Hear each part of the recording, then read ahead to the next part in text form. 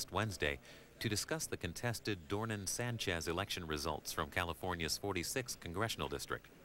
Current Democrat Loretta Sanchez won the seat in 1996 by 984 votes. She replaced Republican Bob Dornan, who then asked the committee to investigate the results. Vernon Ehlers of Michigan chairs the task force.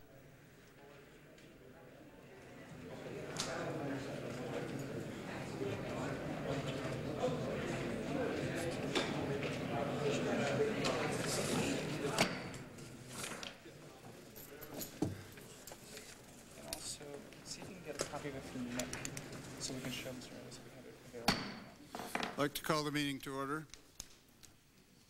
and I'd like to welcome everyone to what I hope will be the final meeting of the task force for the contested election in the 46th Congressional District of California.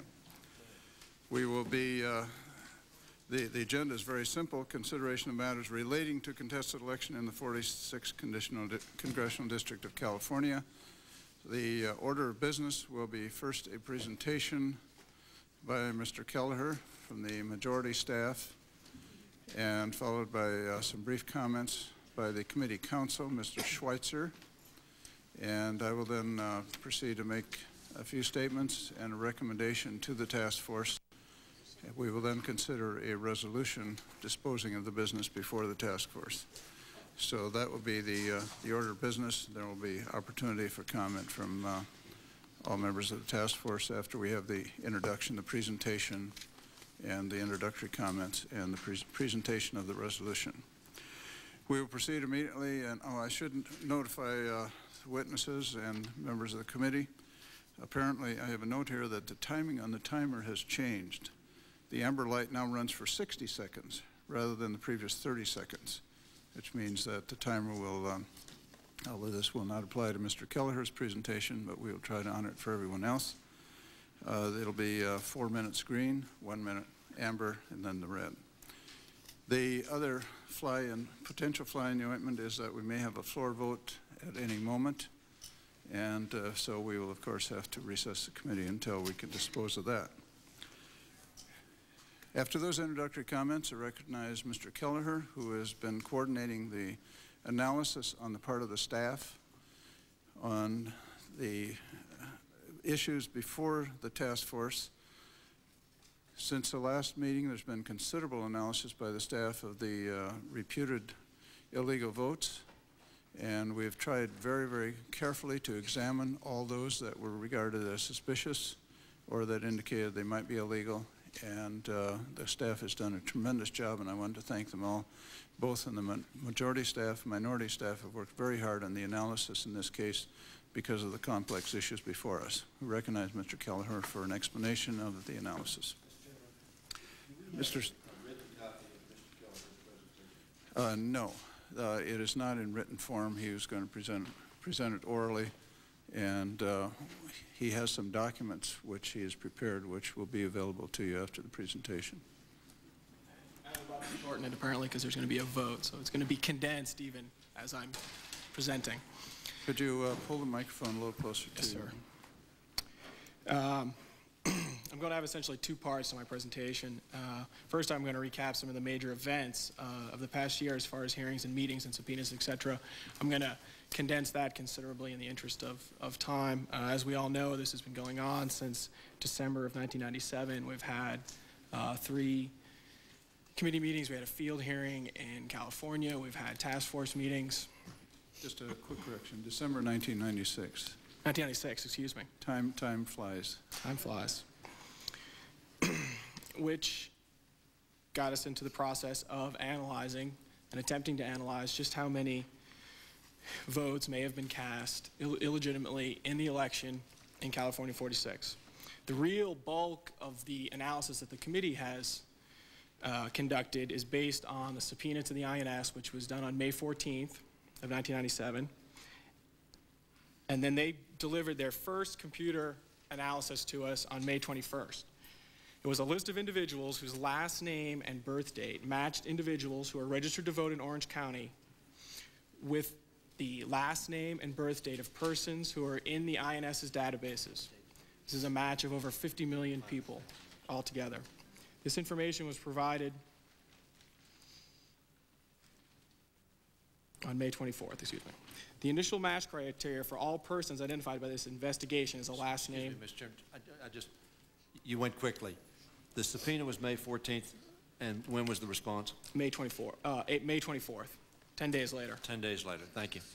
This is just the initial last name, date of birth match for all of Orange County, which constituted 500,000 names. And this was from the Central Index System and the Naturalization Automated Casework System, which are sort of the two main databases at the INS.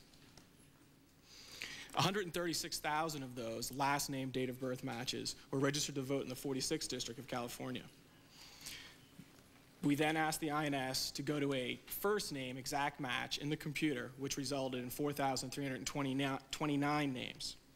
The committee staff also manually took the 136,000 last name, date of birth matches, which ran to over 2,000 pages, and sat down and went through each of those one by one, looking to capture first names which were typographical errors or common variations, John and Johnny, a misspelling, in order to find matches that would be missed by a computer, which is finding only exact matches. So we had another 1,502 matches through that arduous process. In addition to the CIS and NACS databases, the committee requested last name, date of birth matches from some auxiliary databases at the INS. The Deportable Alien Control System, the Refugee Asylee and Parolee System. Deportable aliens, self-explanatory, relates to people who could be deported. Refugees, asylees, and parolees are here in different INS statuses. Parolee means they've had some sort of waiver to be here, and refugees and asylees depends on what country you may come from for different reasons other than just a normal immigration. There's also a student and school system which encompasses student visas. Again, we manually reviewed all of these to try to catch near matches as well as the exact computer matches. We had 83 from the RAPS and DACs and 192 from the student visa system. Beyond these INS databases, the committee cross-checked additional independent databases such as the Naturalization Services Corporation, which provided citizenship classes in Orange County through Catholic Charities, One Stop Immigration Center, and Hermandad Mexicana Nacional. This list actually included alien numbers, so we went first to the INS with the list of 19,000 alien numbers to see what they had for those, and then to the voting rolls. This located an additional 542 people. Also the committee, we also obtained lists of persons who the Orange County Superior Courts had recorded as claiming non-citizenship when they were summoned for jury duty. The contestants' attorneys had provided a list that had a name and city match. For instance, John Kelleher in Washington, D.C. There's just the name and the city. They had no birth date information. It's not necessarily a very good match. So we got matched up the birth date information for that same jury list. And so we were able to go back to our initial match of a last name, date of birth match with somebody who claimed in the jury rolls that they were not a citizen. Then we vetted that through the INS's records to see if the INS could either confirm or explain that subsequent to being called for jury duty, they in fact naturalized, which turned out to be a case for a significant number of people. But there were 386 persons who did appear to have claimed they weren't citizens when summoned for jury duty. That was forwarded to the INS as well. The committee also reviewed the lists of persons who were clients or on the mailing lists of Hermandad Mexicana Nacional, finding an additional 419 people whose names matched that of a voter and had those vetted through the INS. In addition to this, the committee requested at the suggestion of the minority actually in a letter to the chairman of the committee that the INS produce a mirror image of the initial computer match runs by the committee. That is, the INS ran a match between the Orange County voter registration lists and the CIS and NACS, seeking persons who had evidence that they were citizens on the date that they were registered, as opposed to the original match in May, which was for persons at the date of registration not having any evidence of citizenship. This generated 2 matches, a last name, date of birth match, and a full name match, as we've done for all the previous matches with the INS. There was over 100,000 people on the last name match and over 15,000 on the full name, excuse me.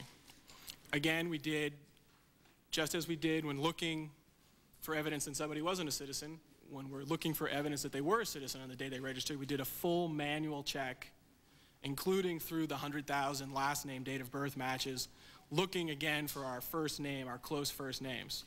So we used the exact same methodology going both ways, which is only proper.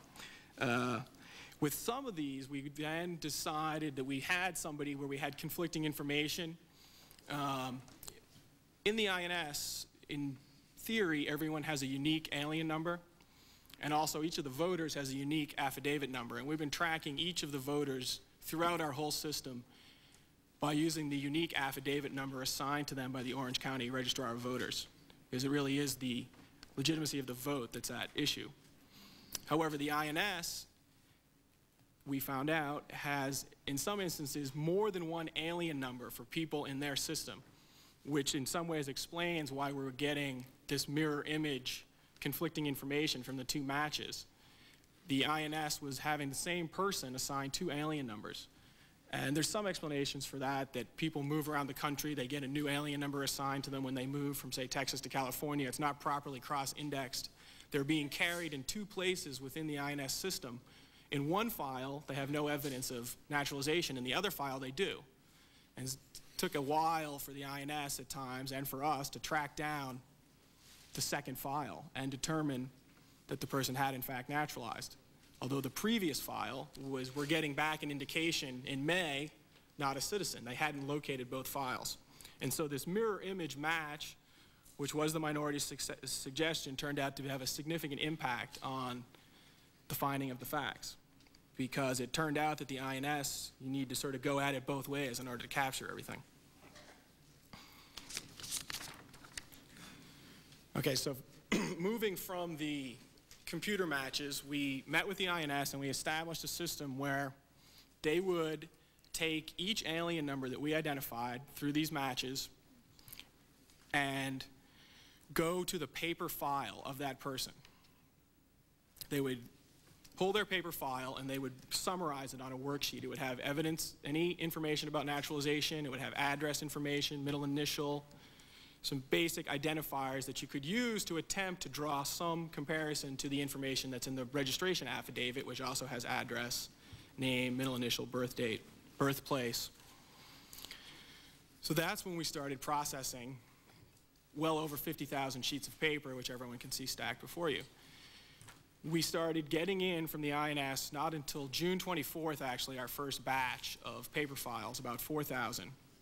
And we're now over 7,000 of these paper files because we've had to request the conflicting ones. They may relate, multiple alien summaries may relate to the same person, which we had to sort out based on criteria such as whether their address is matched exactly. 2 people with the same name, born on the same day, one lives in New York, one lives in Santa Ana.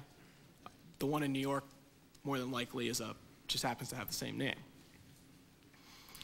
So we created a file for each person that had been in this original computer match. Then we filed into it their alien summary. There was about a 50% error rate between the indication in the INS's computers and the indication in the INS's paper files. Essentially, a person naturalizes, their naturalization record is filed, doesn't get updated in the computer. So we do our initial match, we have these much larger numbers. When we get the paper files coming in, the person has in fact naturalized. So as we winnowed our numbers down, we also winnowed out people, for instance, conflicting middle names. Not the same person. We had started out with a last name, then we went to a first name, then we went to a middle name. Then we started adding other criteria, address, birthplace, and at each one of these junctures, we knocked down the matches. It simply turns out it's not the same person. We're also knocking out people as these conflicting files are coming in based on the mirror image request. On some of the ones where we had real tough matches, sometimes from the computer stuff it was obvious it was the same person and they were in fact naturalized. On some of the closer calls, we got the additional data, had a better address match with the file indicating citizenship than with the file indicating that they were not citizens, and vice versa. Finally, we still had these gray areas, pots of persons who we could not really make a documented, clear, convincing case one way or the other. Doesn't really matter which way, just needed to confirm one or the other. So we went a further level and we requested signatures. We had some people from this committee go out to Orange County, photocopy, or actually off of these optical scanners, produce an actual original copy of all of the affidavits of registration for persons who had been identified through this process. We also requested that the INS return to the hard files of everyone, make a photocopy of a signature in there, and forward those to us. We then, of course, had to refile, find everyone, match up their data, and try to go that next step. And this has actually turned out to be very helpful in that it cleared up a significant number of the gray area ones, because we had people who didn't have real good address matches, and the signature just sort of confirmed that they weren't really the same person. So the signatures is actually ongoing. The INS has not produced all of the signature data yet. As late as Friday afternoon, we were still getting signature information. So that's ongoing, but obviously the numbers had shrunk to a sufficient point. As to who voted in the election is sort of a side beyond identifying people, because we've done all of these matches to this point based on just the registration list, not actually who cast ballots in the November 1996 election, because it is important beyond this election to know about the quality of the registration rolls in Orange County. We have from the Orange County Registrar a computerized list of persons who's voted, but that is not as accurate as it should be. So the Orange County Registrar's office also conducted a manual canvass of the election back at the time of the recount. They did this, and they provided that information to us, which is a precinct by precinct breakdown of persons who should either be added to or subtracted from the rolls. We again took that and manually compared it to the computerized record of the vote cast in order to get a maximum accuracy. We wouldn't want to be counting somebody who didn't vote, or in the obverse, missing somebody who had in fact voted.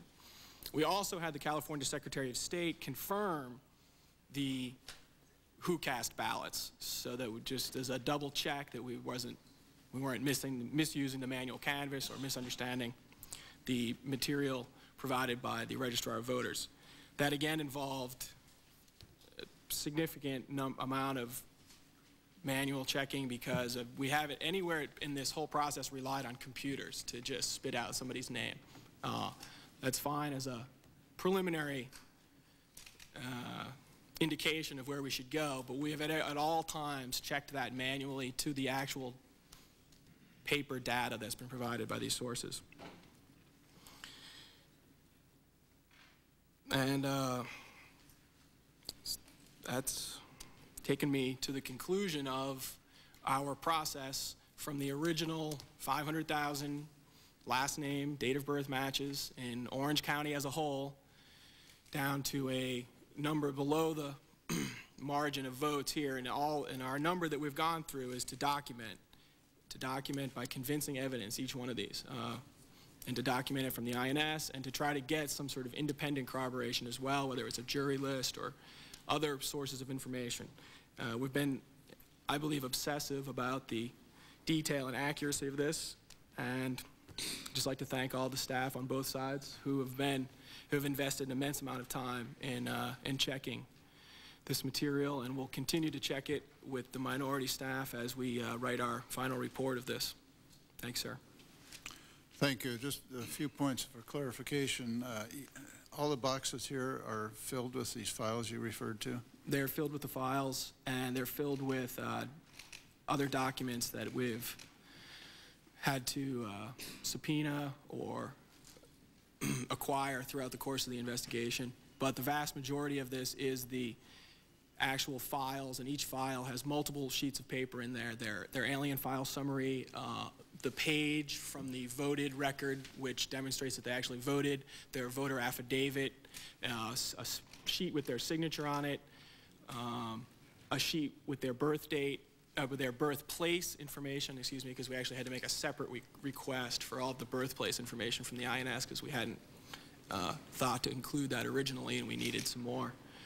So each file has at least a half a dozen different documents in it, and where they appear in the Orange County voter, when the jury list, every sheet, everything is documented back to the original piece of paper that was provided to me by someone else.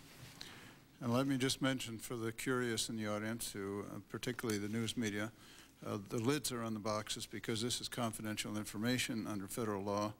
These are data files from the INS and so forth. And so the staff and members are allowed to look in the boxes, but no one else, just as a matter of courtesy. I wanted to announce that. The other question is that chart you have over on the left is yours. You don't have to go through and explain it, but could you just comment on the purpose of it?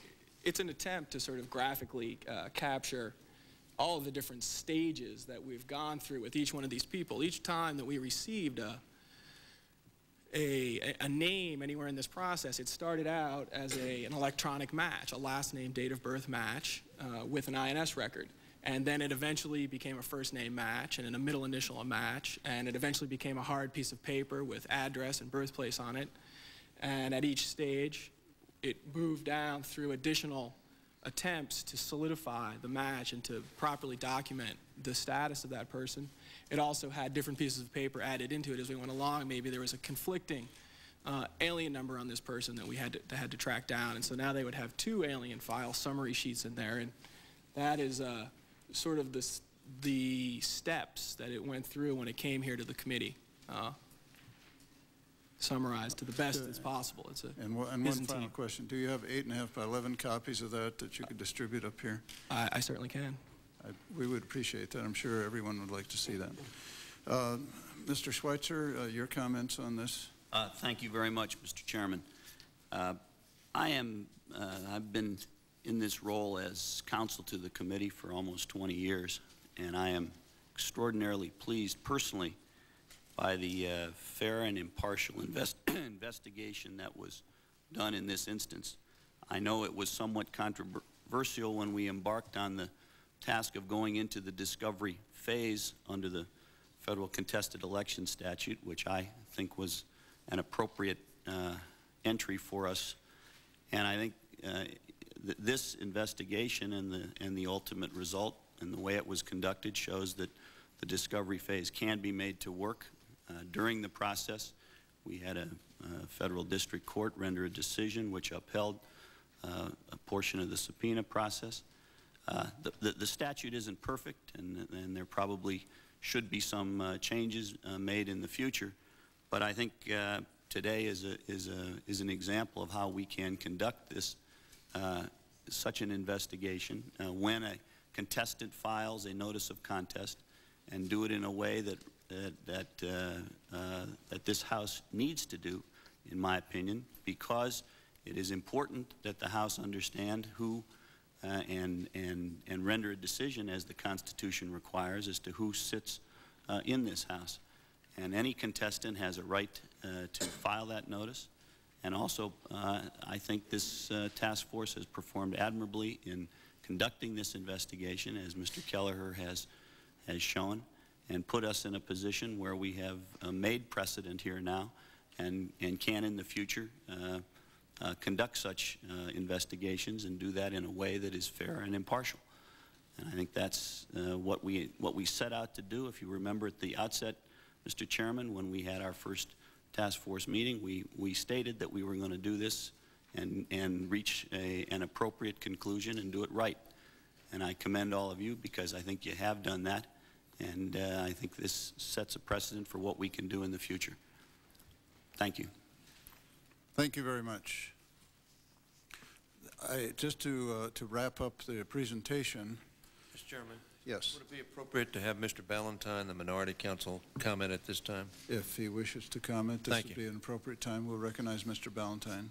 Thank you, Mr. Chairman. I have just two points to make. First, I want to say that this was the first time we've had the benefit of hearing Mr. Kelleher's analysis, so I'm not in a position, having just heard it, to provide any detailed comments on what he's done. But I'd like to make two comments at this time. One is I will say that our internal analysis, which was no less painstaking than the analysis the majority has undertaken, would lead us to conclude that the number of votes that are legitimately in question is certainly smaller than the one that the majority has come up with. But the second point I'd like to make, which is I think more important, is I think there's a fundamental misconception about what this number signifies, and that the fact that this is being misconceived, I think, is demonstrated by a document which I picked up outside the committee room, which, referring to the 700 legal votes, indicates and characterizes that as representing that 2/3 of Ms. Sanchez's victory margin was fraud. That is a fundamentally unsupportable and improper statement for the following reason. Even if we assume for a moment that there were in fact 700 illegal votes, we do not know, and the majority does not know, the minority does not know, and there is no way of knowing for whom those people voted. Even if there were 700 illegal votes, we do not know who they voted for.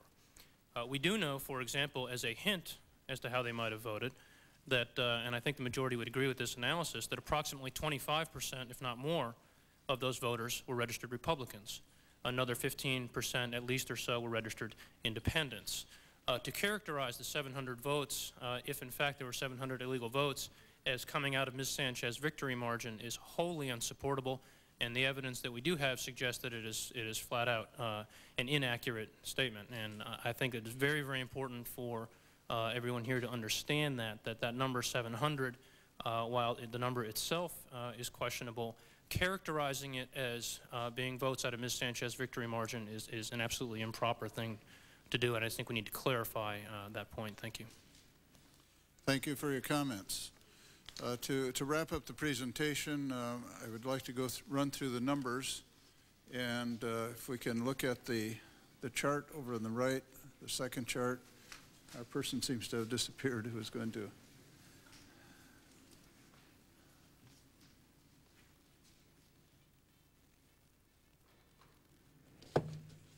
And we will remove the post-it notes as we go down, and so that you can follow the sequence that Mr. Kelleher outlined.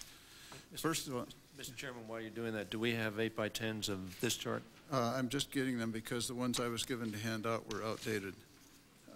They've been superseded. So I can give you the old ones. It may help, but it's different from the chart.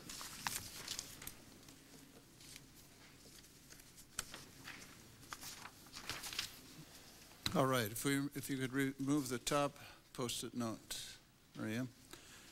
That is the original number of suspect votes that the staff uncovered. In other words, these, after going through all the computer matches and looking at the different options before they screening them for errors on the part of the INS, screening them for errors on the parts of others, there were 7,841 suspect votes. In other words, issues that had to be examined in more detail. If you remove the upper left-hand post-it, you will find that a large number of those were in fact legitimate registrants, but the INS records were in error as listing them initially as being non-citizens. So the 7,841 was reduced by the 5,348 who did turn out to be legitimate. And a point I'd like to emphasize here is that the task force did not jump to conclusions. We did not simply look at the 7,841 votes and say, oh, it's a huge margin of improper votes and make our decision on that basis. A great deal of effort was expended, frankly, to reduce the size of the number. We might argue about the size of the bottom number we'll get to, but this was an honest, genuine effort to have the most accurate result possible. And so from here on, you'll see the numbers going down. If you remove the upper right posted, that leaves 2,493 that are suspect registrants.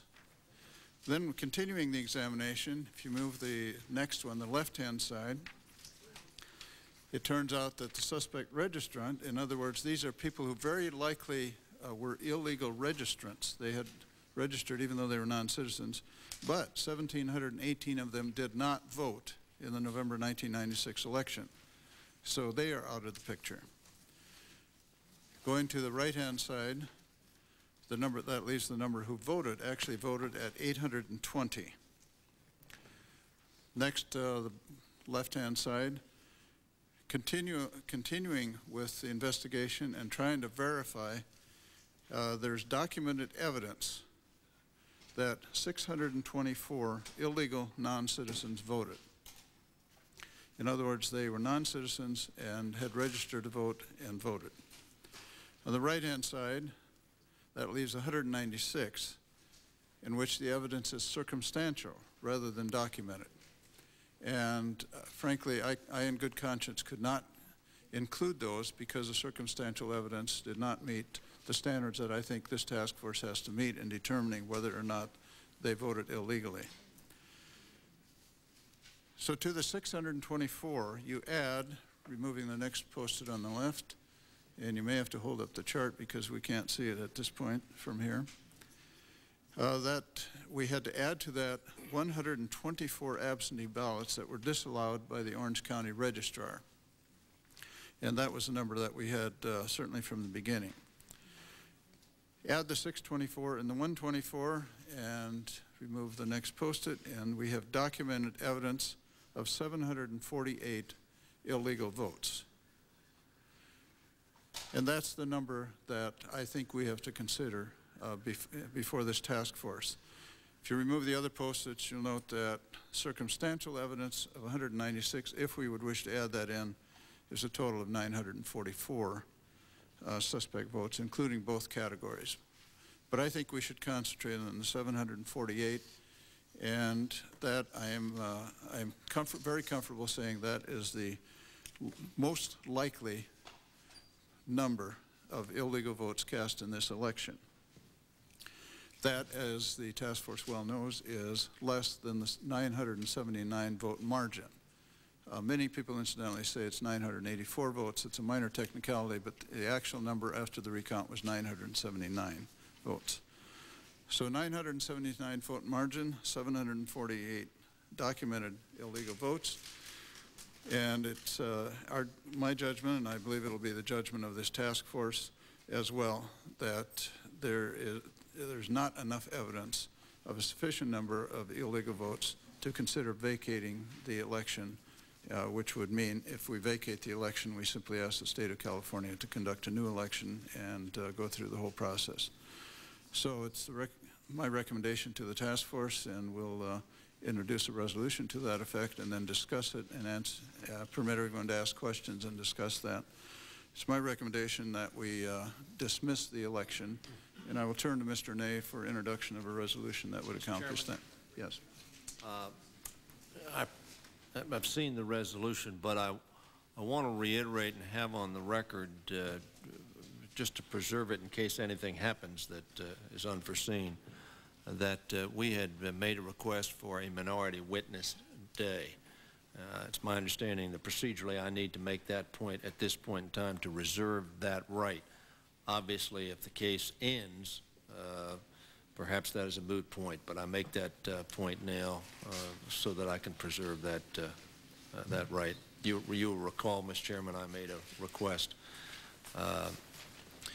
for minority witnesses, which I understand we have a right to under the rules. Now, obviously, if the case is dismissed, as I understand you're going to recommend, perhaps that becomes moot, but I want to preserve that right for whatever eventuality might occur.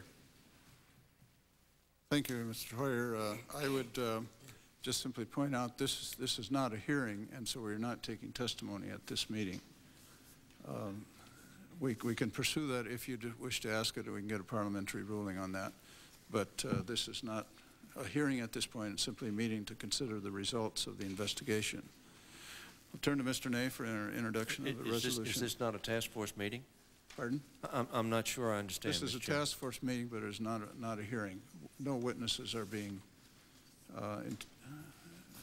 allowed to testify other than the staff members and the attorneys. I understand that. I just simply want to preserve and have it on the record that I am asking for the minority, the opportunity for minority witnesses. I understand this hearing is not for witnesses, although I would question whether or not Mr. Kelleher is a witness or counsel. I understand what you're saying, but it seems to me he's operating in both capacities at this point in time. Nevertheless, what I'm trying to do is, in the eventuality that that would be necessary, in other words, that this matter were not dismissed, that I would continue to maintain that right.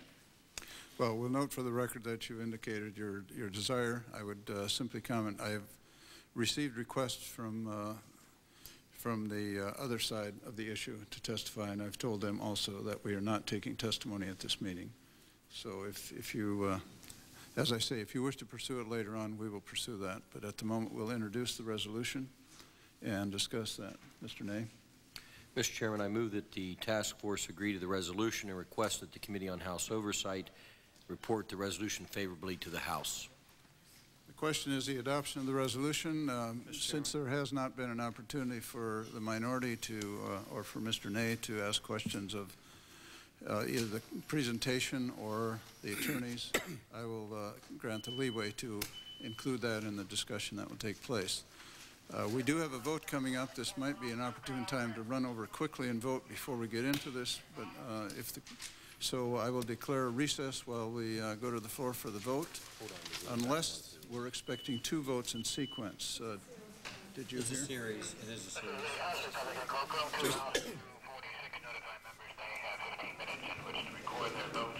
on adoption of the Davis and Virginia Amendment to the Ronald Reagan National Airport Bill. The Davis Amendment would make the airport name change contingent upon the approval.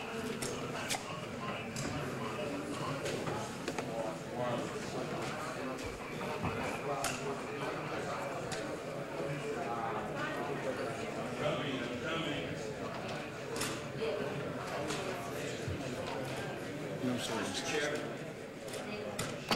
The committee is in recess. We will go vote. It appears there's only one vote.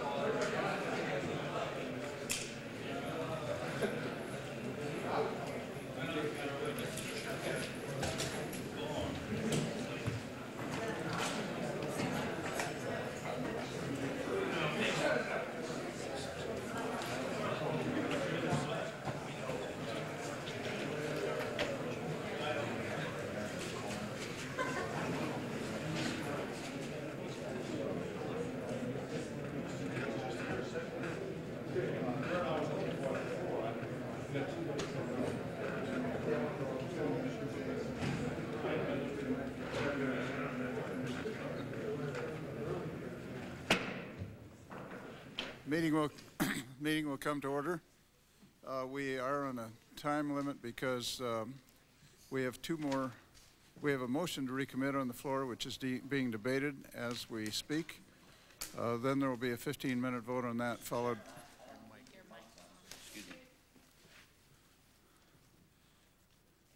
Sure glad we had a legal counsel here to help us. It's always good to have a legal counsel to tell us what the important things. Yeah, thank you. Just to announce to everyone, there's a motion to recommit being debated on the floor now. There's 10 minutes for debate, followed by a 15-minute vote, and followed by a 15-minute vote on passage. I estimate this will give us at least 15 to 20 minutes to discuss and debate here. I hope that's enough time to conclude this task force meeting, but if not, we'll carry on after the 2 votes are taken. Mr. Ney has introduced a resolution and made a motion.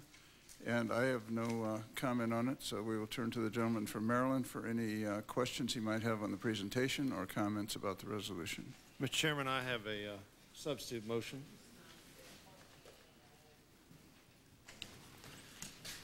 And I would ask for the reading of the motion.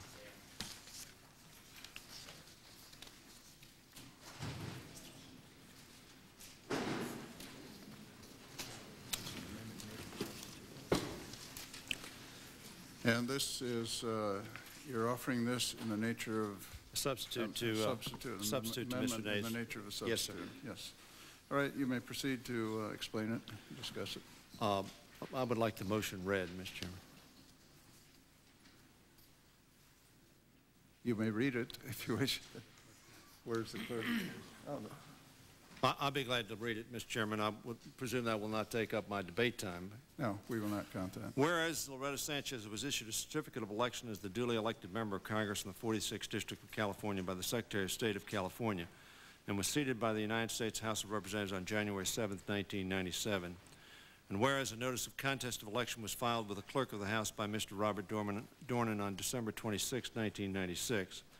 And whereas prior to today, the Task Force on Contested Elections in the 46th District of California met on February 26, 1997 in Washington, D.C., on April 19, 1997 in Orange County, California, and on October 24, 1997 in Washington, D.C., and whereas Mr. Robert Dornan made unsubstantiated charges of improper voting from a business rather than a resident address, underage voting, double voting, and large numbers of individuals voting from the same address.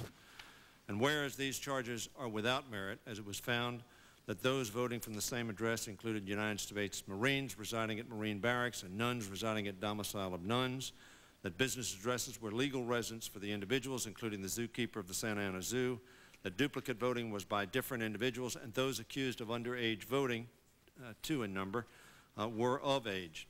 And whereas the Committee on House Oversight has issued unprecedented subpoenas directing the Immigration and Naturalization Service to compare its records with Orange County voter registration records, the first time in any election in the history of the United States that the INS has been asked by Congress to verify citizenship of voters.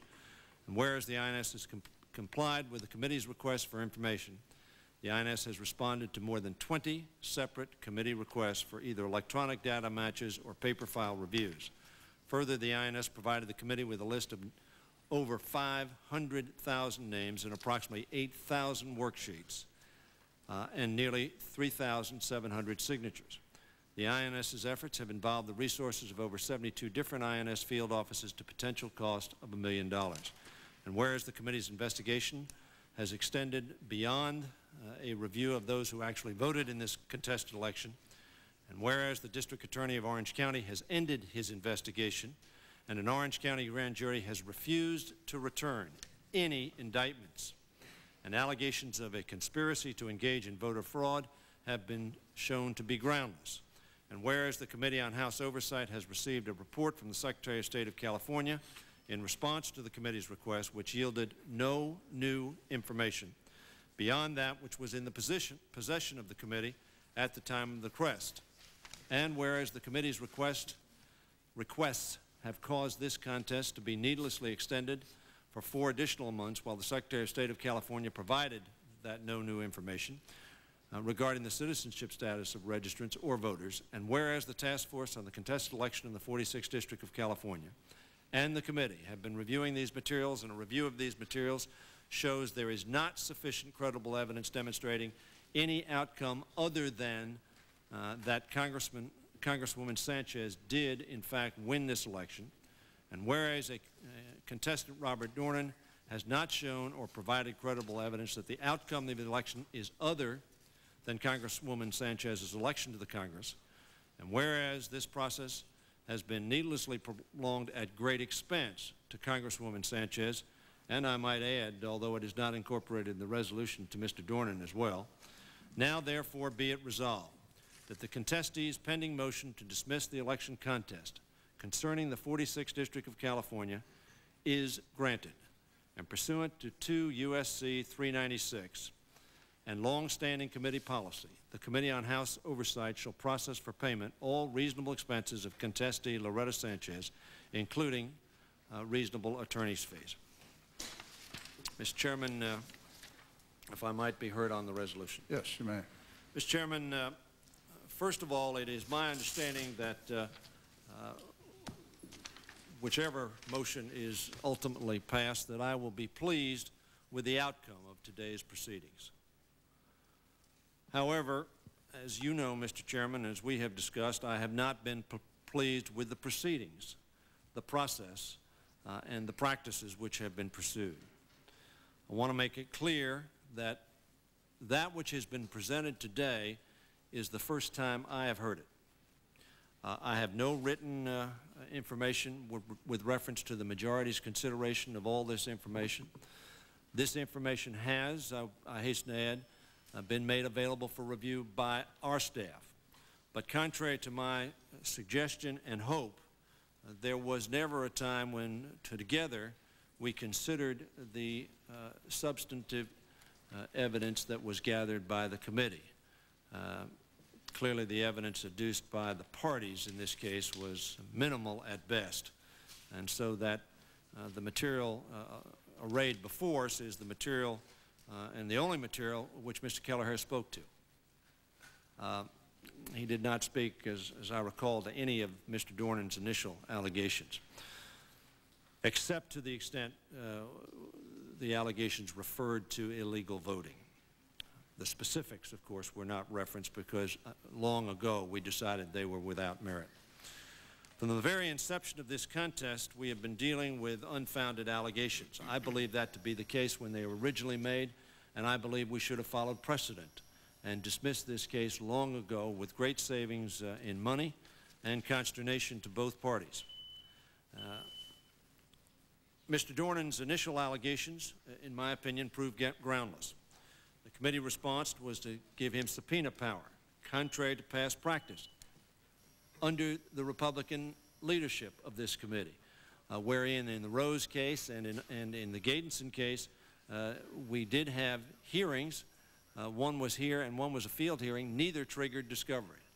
The committee very consciously, in my opinion, triggered discovery in this case, and I think Mr. Schweitzer has been quite honest in his assessment. That was his intent, the committee's intent, because it wanted to pursue that and felt that was the proper practice. Throughout the course of this case, unfortunately, Mr. Chairman, the minority has had little, if any, input into how we proceed and little knowledge of how we were proceeding.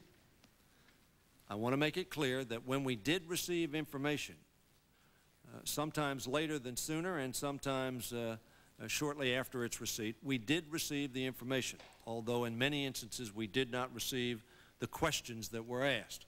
Obviously, both are necessary to make an effective analysis. I want to make it clear that contrary to the assertions of many on this committee who said definitively and without doubt that crimes had been committed, and that is the assertion here today, although not as specifically as they were made before. The district attorney, Mr. Capizzi, a Republican, who in my opinion has done his job fairly and thoroughly and without reference to publicity, presented presumably all the information he could gather from organizations and from individuals. And the grand jury did not find probable cause that that crimes were committed, did not find probable cause that crimes were committed by organizations, and did not find probable cause to indict either individuals or organizations. Now, Mr. Chairman, again, I see the light, but Mr. Kelleher had a long time, and I hope that you would be, in light of the fact this appears to be the last meeting of our task force, give me a little additional time. I want to make sure we give time for both sides. There will definitely be, if there's not enough time now, second round. Our concern now is that we have a vote on, and so I would like to have a response. Just take another minute, and then we'll have a response, and then we'll go vote. I want to respond, although I cannot do so specifically because I have not had the opportunity to review the analysis of the majority. This is the first report that I've had on that. That's the first opportunity I've had to know even what the majority thought the numbers were. and have had no opportunity to see any names that the majority claims were not authorized voters. To this very time, notwithstanding the fact we're going to take action, as I understand, proposed by the chair and Mr. Ney to dismiss this case, the minority has not seen any one of the 628. I don't know which names you're talking about. I don't know which names you're talking about of the others. The 124, obviously, we all know about, and I would observe that those voters were not necessarily, save one perhaps, of the 124, improperly registered voters, and they are citizens.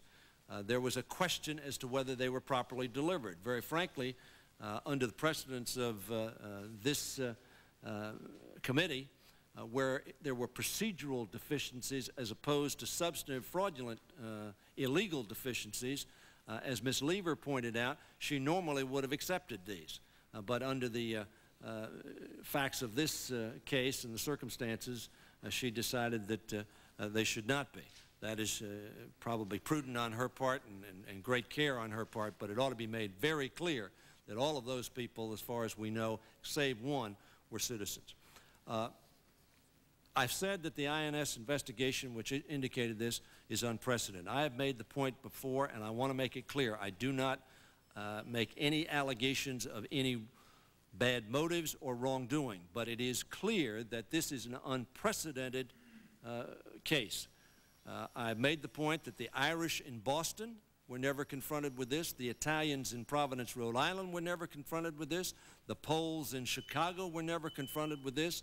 The Jews in New York were never confronted with this. This is an unprecedented focus on a particular group of people. I do not allege that that was the reason for the focus. But if you are in that group of Hispanic Americans and you look at the previous history of this country where large minorities have moved in to districts and made substantial political differences, it is not hard to understand why they believe that there was a unique and historic focus on the Hispanic population. Mr. Chairman, I believe it appropriate that you take the action that you are proposing today. But I want to, in closing, because my time is up and we have to vote, but I want to include my statement in full for the record, obviously. I want to make it clear. Contrary to some press reports quoting some leaders of this Congress, at no time was there any allegation made that Mrs. Sanchez, Congresswoman Sanchez, did anything wrong. She was not a subject of this investigation. In fact, this is tangential. She is involved in it because she was the person elected. But it ought to be made very, very clear that at no time was Mrs. Sanchez ever involved in any allegations from this committee or anybody else that she did anything wrong. It is extraordinary that she has continued to represent her district as well as she has during the proceedings. I have included, Mr. Chairman, in my resolution, as you noted when I read it, a request and authorization for compensation of Mrs. Sanchez. Again, she did nothing wrong. Whatever happened in the District of California, which I believe is still unclear, and I want to make it clear that those 628, in my opinion, first of all, are much higher than the number we have, we believe is even in question, but secondly, and most assuredly, are not confirmed as illegal voters. Whatever Mr. Kelleher, and I have nothing before me, no report before me, no evidence before me, nothing cited before me. If I were a litigant in this case, I would be very upset that I didn't know what was going on. But I'm a member of the task force, and I don't know what's going on. And that upsets me as well. But Mrs. Sanchez, notwithstanding all this, has continued to represent her district well. I think, Mr. Chairman, and I want to congratulate you. I know that you have, on the recommendation that you have made in your resolution, I would hope that our resolution substitute would be adopted to cover the compensation for Mrs. Sanchez. I think that's fair and appropriate and provided for, as you well know, in the Federal Contested Election Act. Thank you, Mr. Hoyer. I will make just a few comments, and then we will have to recess to go vote before Mr. Ney is recognized for his response. I want to make it clear that throughout the discussion, I have never, in fact, I've made it very clear that we have never seen any evidence of any wrongdoing on the part of Ms. Sanchez, and so I'll corroborate what you said there. I've made that clear to her and to the media as well. You also commented that Mr. Dornan's allegations were without merit. I think the fact that we've ended up with 748 votes that we believe are documented as being illegal makes it clear that his allegations had merit. Not necessarily all of them, but certainly one of them. And in fact, two, the absentees plus the others. You made several references to not knowing what was going on, and I just want to make it clear. First of all, the majority of the names that are there were made available to the minority and to you early on. The absentee ballots and the 305 names that were submitted by the California Secretary of State. Mr. Chairman, just to clarify so we know what I meant. I agree with that. I made clear that the responses were given to us, so I want to make it clear that that was done. I do not know which 628 names Mr. Kelleher is referring to. That includes the 305, and that's the only point I'm making. Yeah, but I don't know which ones they are. That was my point. Reclaiming my time, I would point out that I spoke to the gentleman from Maryland a number of times and said I did not see the need for a further task force meeting until the analysis was finished, and also commented that if it appeared that there were sufficient votes to vacate the election, then we would immediately have a discussion on, and you would be allowed to review all the data that we've accumulated and critique it. In view of the fact that we reached the conclusion there were not enough votes, I felt it was not necessary to go through that process, but you are certainly free to examine them, and any of your staff who has signed the confidentiality agreements can examine them, and if it's of any import to you. But I want to assure you and everyone present of my confidence in the documented numbers. It's the circumstantial evidence numbers that I think are questionable and which you would also find questionable. Finally, very quickly, just refer to an issue that's been raised a lot of times on the floor debate, and for the first time in my life I've been referred to sometimes directly, sometimes inferentially as racist, sexist, etc., and that we are targeting Hispanics. I think everyone would be surprised at the number of non-Hispanics who are included in the files. Large numbers of immigrants come from other lands other than Spanish-speaking countries, and this in no way was targeted toward Hispanics, or either in terms of proving that they had voted illegally or done anything wrong, or, as has been alleged, to intimidate them so that they won't vote again. There's absolutely no intent on my part and on the task force's part and the committee's part to do that, and I frankly object very strongly to that comment. I will conclude my comments here, and Mr. Ney, we have to go vote unless you can comment in 2 minutes or less. No, I just have one quick question if I can, and I'll come back and have some comments. I'd like to ask Mr. Ballantyne, you said you had less. What's your number you came up with? Mr. Ney, at this time I'm not prepared to give exactly what that number is, but the staff has done an analysis and I think is currently in the process of analyzing what the majority has done, and I think we'll have some specific comments on what number we think is more appropriate, but I don't have it myself right this time. So you don't feel confident enough that you thoroughly went through this in the last few months to come up with a number? Well, I think what we'd like to do is respond to the majority's analysis, but we do have categories of voters that we think are in that number that do not belong in that number. We should reduce it fairly significantly. Well, let me get straight. So but you question where your number I'll give you an example. We think, and again, we don't know enough about what the majority's done, but we think the majority number includes, for example, some voters who may have registered as many as 20 years ago. Your statement was, if I remember right, it was, much lower, and you felt so firm about it. I thought maybe you'd want to share the number now, and then we could compare them.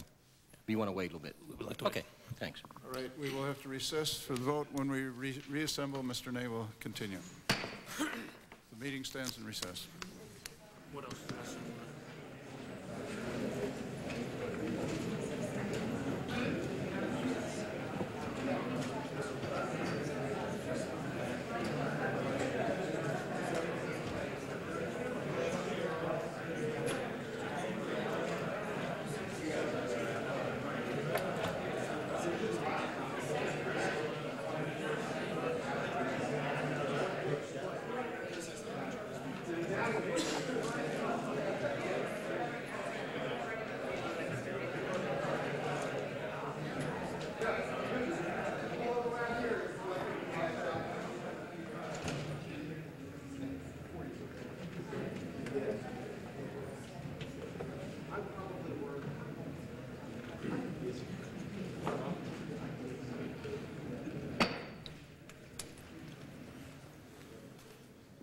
The task force will come to order. And first up is Mr. Ney to continue any questions or comments he might wish to make. And I would very much like to wrap this up soon because we're going to repeat all of this in the House Oversight Committee, which will start as soon as this meeting finishes. Mr. Ney. Yes, sir. Mr. Chairman, I just want to make a couple comments. I appreciate the work of all members of the task force and the staff of both sides. No matter who reaches what conclusion, there was a lot of time and effort put into it by both sides. And I guess the one thing I wanted to point out that this never was intended to be an issue of who, in fact, we would want to be seated in this seat. We obviously followed, I think, the rules, unlike example in the past we all know of that somebody wasn't seated. We seated Congresswoman Sanchez.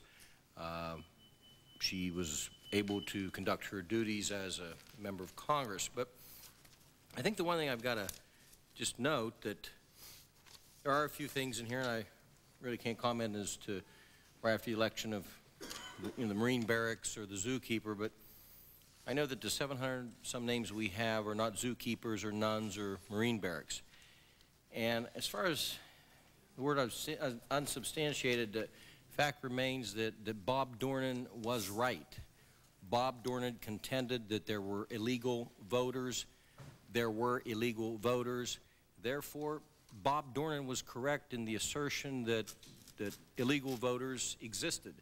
And in the United States congressional election, people who were non-citizens, I'm not saying it was their fault. Maybe they didn't understand what was going on or whatever circumstances occurred, but the fact remains that there were illegal voters.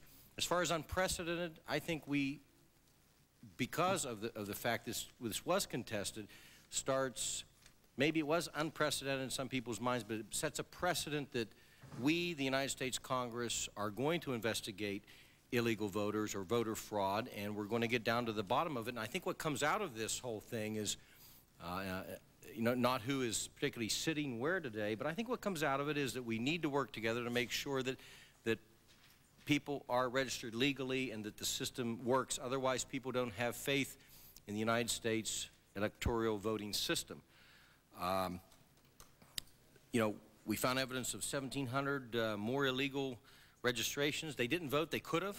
Wonder what difference that would have made, or in the Gageson race, what difference would have made, or in the John Fox race, what difference it would have made. It might have made a difference, obviously, if you look at some of the close contests in the past, and I don't think we can tolerate substantial numbers, and I consider them substantial numbers. We confirmed that 60% of Hermanidad Nacional's registrations were illegal. That's what we've confirmed. A lot of witnesses are now in Mexico, so unfortunately we can't talk to them. But I believe that if it was unprecedented, it has set a good precedent that we, the U.S. House, will stand up for proper elections, and that is what we will settle for, totally accurate, proper elections where people vote legally. But I just want to just say I think it's a good report we have. We haven't put a lot of things in the report, we could have. I think it's a straight-out report, and that, again, the charges were that there were illegal voters. The reality is that there are illegal voters, and I just think we did a good thing, and we can set a working relationship together to make sure that elections are conducted in the best possible manner anywhere in the United States. Would the gentleman yield? Yes. I want to agree with you that if, in fact, there is fraud, that ought to be investigated. In point of fact, of course, the district attorney, Mr. Capizzi, pursued this. He pursued it presumably with all of the information he could garner. And if there were illegal acts done, then I want to make it clear on this side, we think they ought to be prosecuted and action ought to be taken. We ought not to condone or participate in illegal election activities. We agree with that 100%. Our position, however, is, and our belief was that when the district attorney took this to the grand jury, apparently the grand jury, for whatever reasons, did not conclude, and the organization has been mentioned frequently, that they committed a crime. They weren't indicted. Mr. Lopez was not indicted. Others were not indicted because presumably the grand jury found that there was not probable cause either to believe that a crime had been committed or that A, B, C, or D prospective defendants committed a crime. That's the way the grand jury works. They don't need proof beyond a reasonable doubt. They just need probable cause. So we agree that that needs to be looked at and ferreted out. The only second comment I would make is that you mentioned a report. You think it's a good report. Am I incorrect that there is no report existing? Is there a report existing? Let me ask the question. Resolution. The resolution, I'm sorry. Said report meant resolution. My error. And simply say to the gentleman, I think it will be useful and important to review the 628 to see, A, if we agree, and if so, what further action ought to be taken, if any. Will the gentleman yield?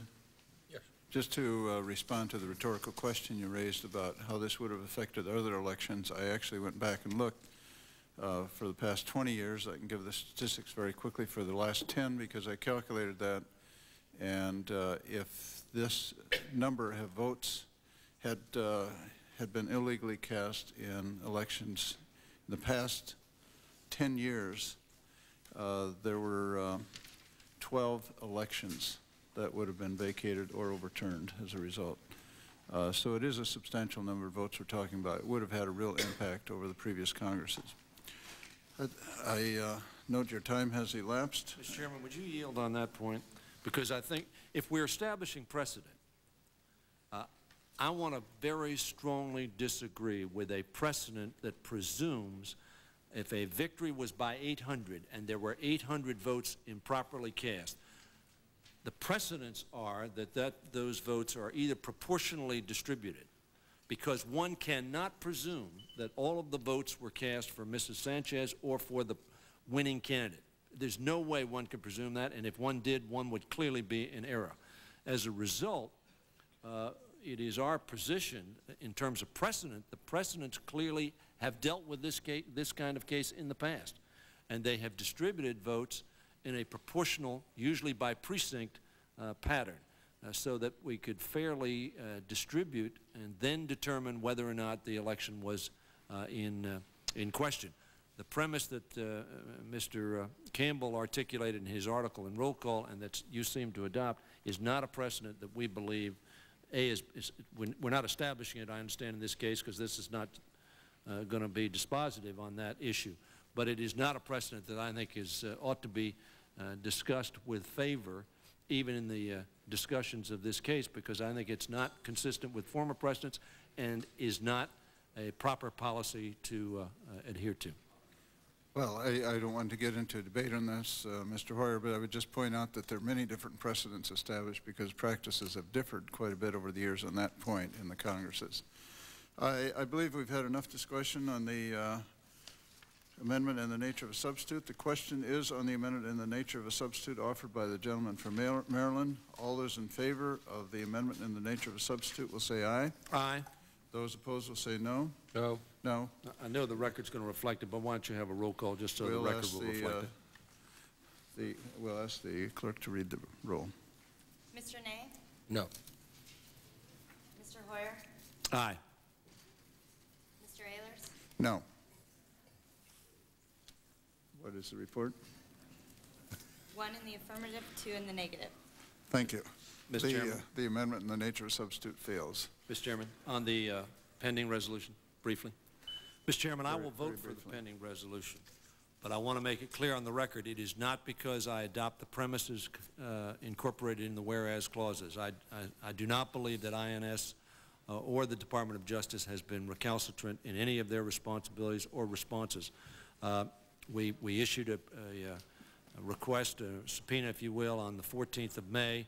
Mr. Keller indicated that we had a response on the 24th of May, 10 days later. That does not indicate, in my opinion, either recalcitrance and 8,000 documents, 72 different offices being involved, and thousands of hours by INS, and perhaps up to $1 million of cost, does not indicate an unwillingness to cooperate and provide this committee with information. But I will, as I said, vote for the resolution because I believe the dismissal of this case, although very late, is nevertheless appropriate. Is there any further comment on the resolution offered by Mr. Ney? I just have to make one quick response on that. The difficulty was not with the actions of the INS after they received the subpoena. The problem was their failure to respond and the necessity to issue subpoenas, which took 3 months of our effort.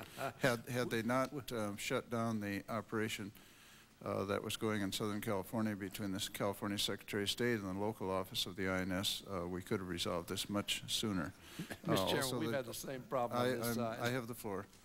The other issue is on Department of Justice failure to enforce the subpoenas which were issued, and I think that also has caused a great deal of delay. The question is on the adoption of the resolution put forward by Mr. Ney. All those in favor of the resolution will say aye. Aye. Aye. Aye. Those opposed? It's unanimous. The resolution is adopted and is referred to the Committee on House Oversight for consideration. The motion is agreed to. The chair will report the task force recommendation in this matter to the committee, which will be meeting immediately at the conclusion of this meeting. Being no further business to come before this task force, it was with great delight that I note this is the last meeting of the task force, and I declare the meeting adjourned.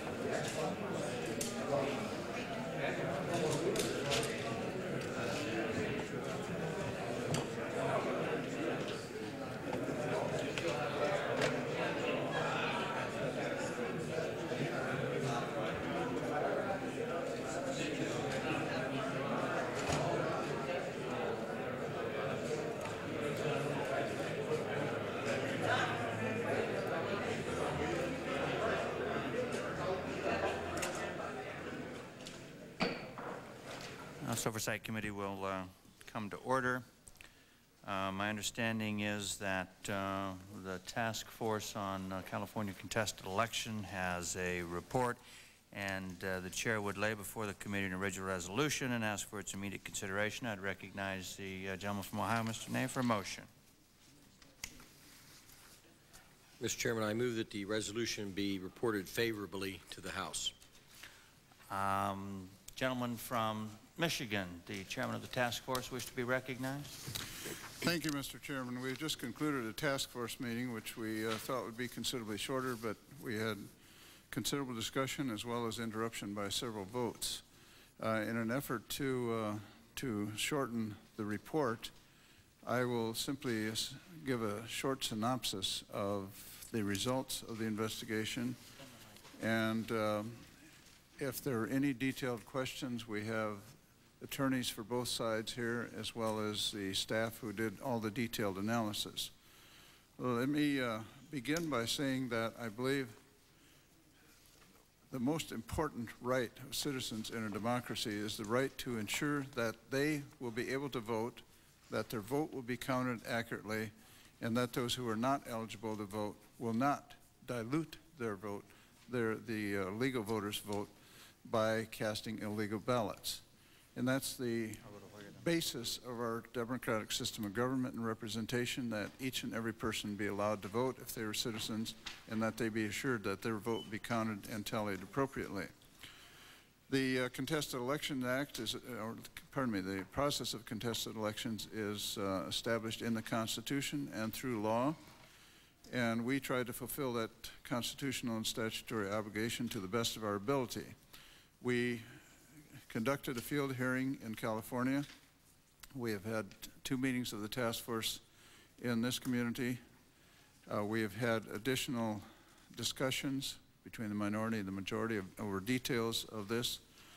But most of the work over the past several months has been analysis, very detailed analysis by the staff of votes that were considered to be suspect, individuals who may have voted illegally.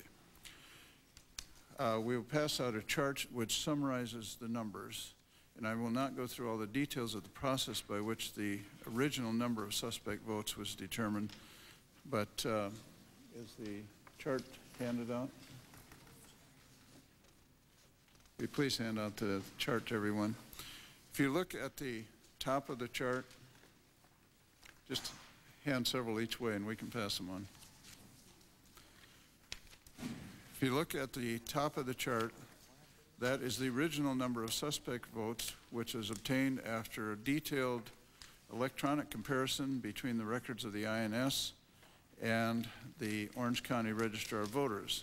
In addition, there were other sources that were obtained, such as jury records where people had declined to serve on the jury by virtue of not being citizens, border crossing cards, etc. There's a long, detailed process which can be explained to any member who wishes to have further details. The original number that resulted from all of that was 7,841 votes.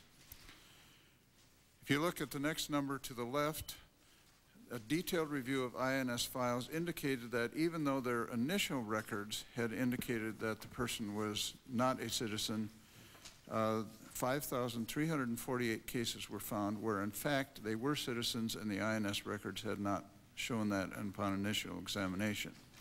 That left the number to the right, 2,493 as suspect registrants. Going down to the next level on the left, there were 1,718 suspect registrants who did not vote in the November 1996 election, leaving 820 who did vote and were suspected of not being legal voters. Very detailed examination then took place for those 820. We have documented evidence that 620 of those, 4 of those, were illegal non-citizens voters. And in addition to that, there's circumstantial evidence that 196 may have been non-citizens at the time they registered or voted. Adding 124 to the 624, and the 124 represents absentee ballots, which from the beginning were disallowed by the Orange County Register upon examination after the contest was filed. And we have then documented evidence of 748 illegal votes. Circumstantial evidence of 196, in which cases we cannot come up with definitive proof. That yields a total of 944. The task force, upon my recommendation, accepted the 748 as an indication of the number of illegal votes, a documented evidence of illegal votes.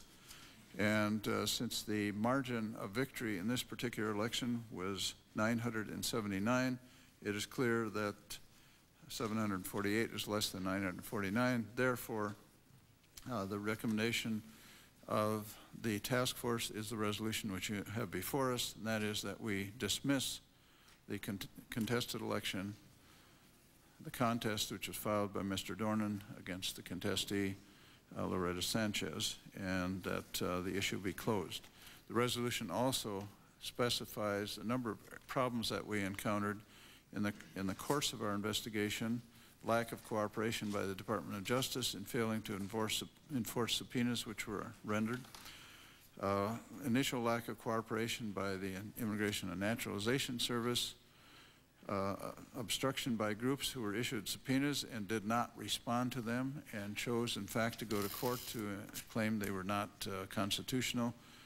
The court has ruled that they are constitutional.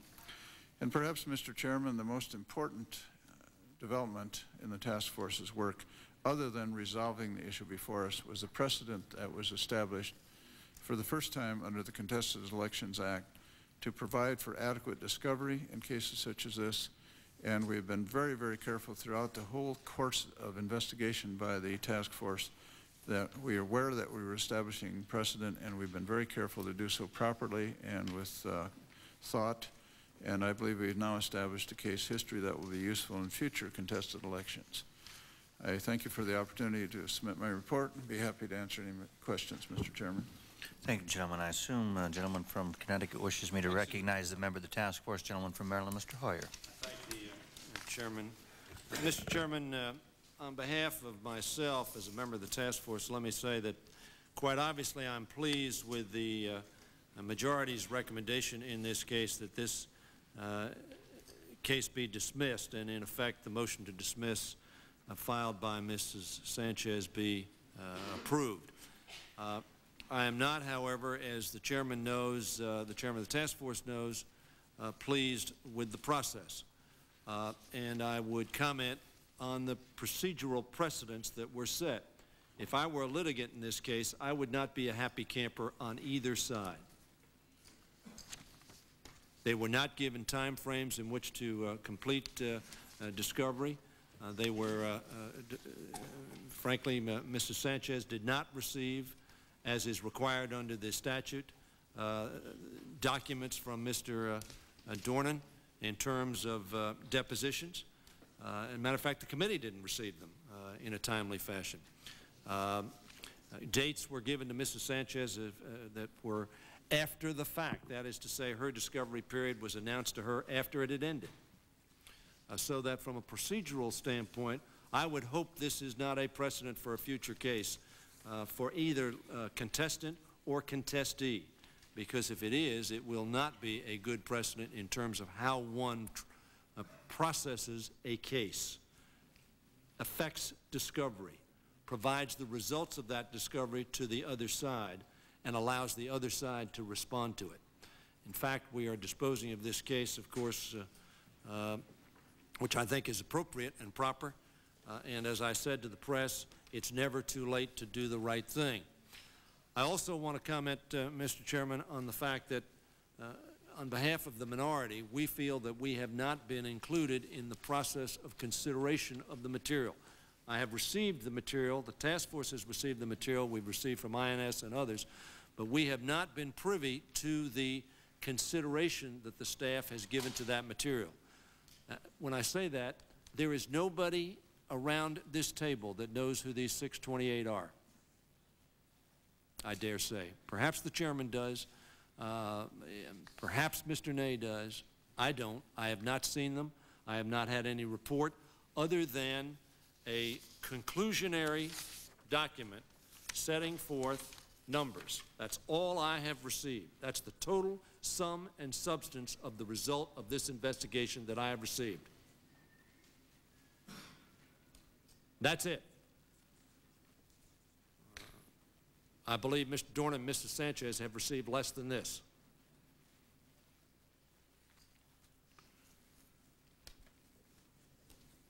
As a result, it is very difficult for me to comment on the numbers that have been referenced by the chairman. Suffice it to say that we believe that this number is probably half of this.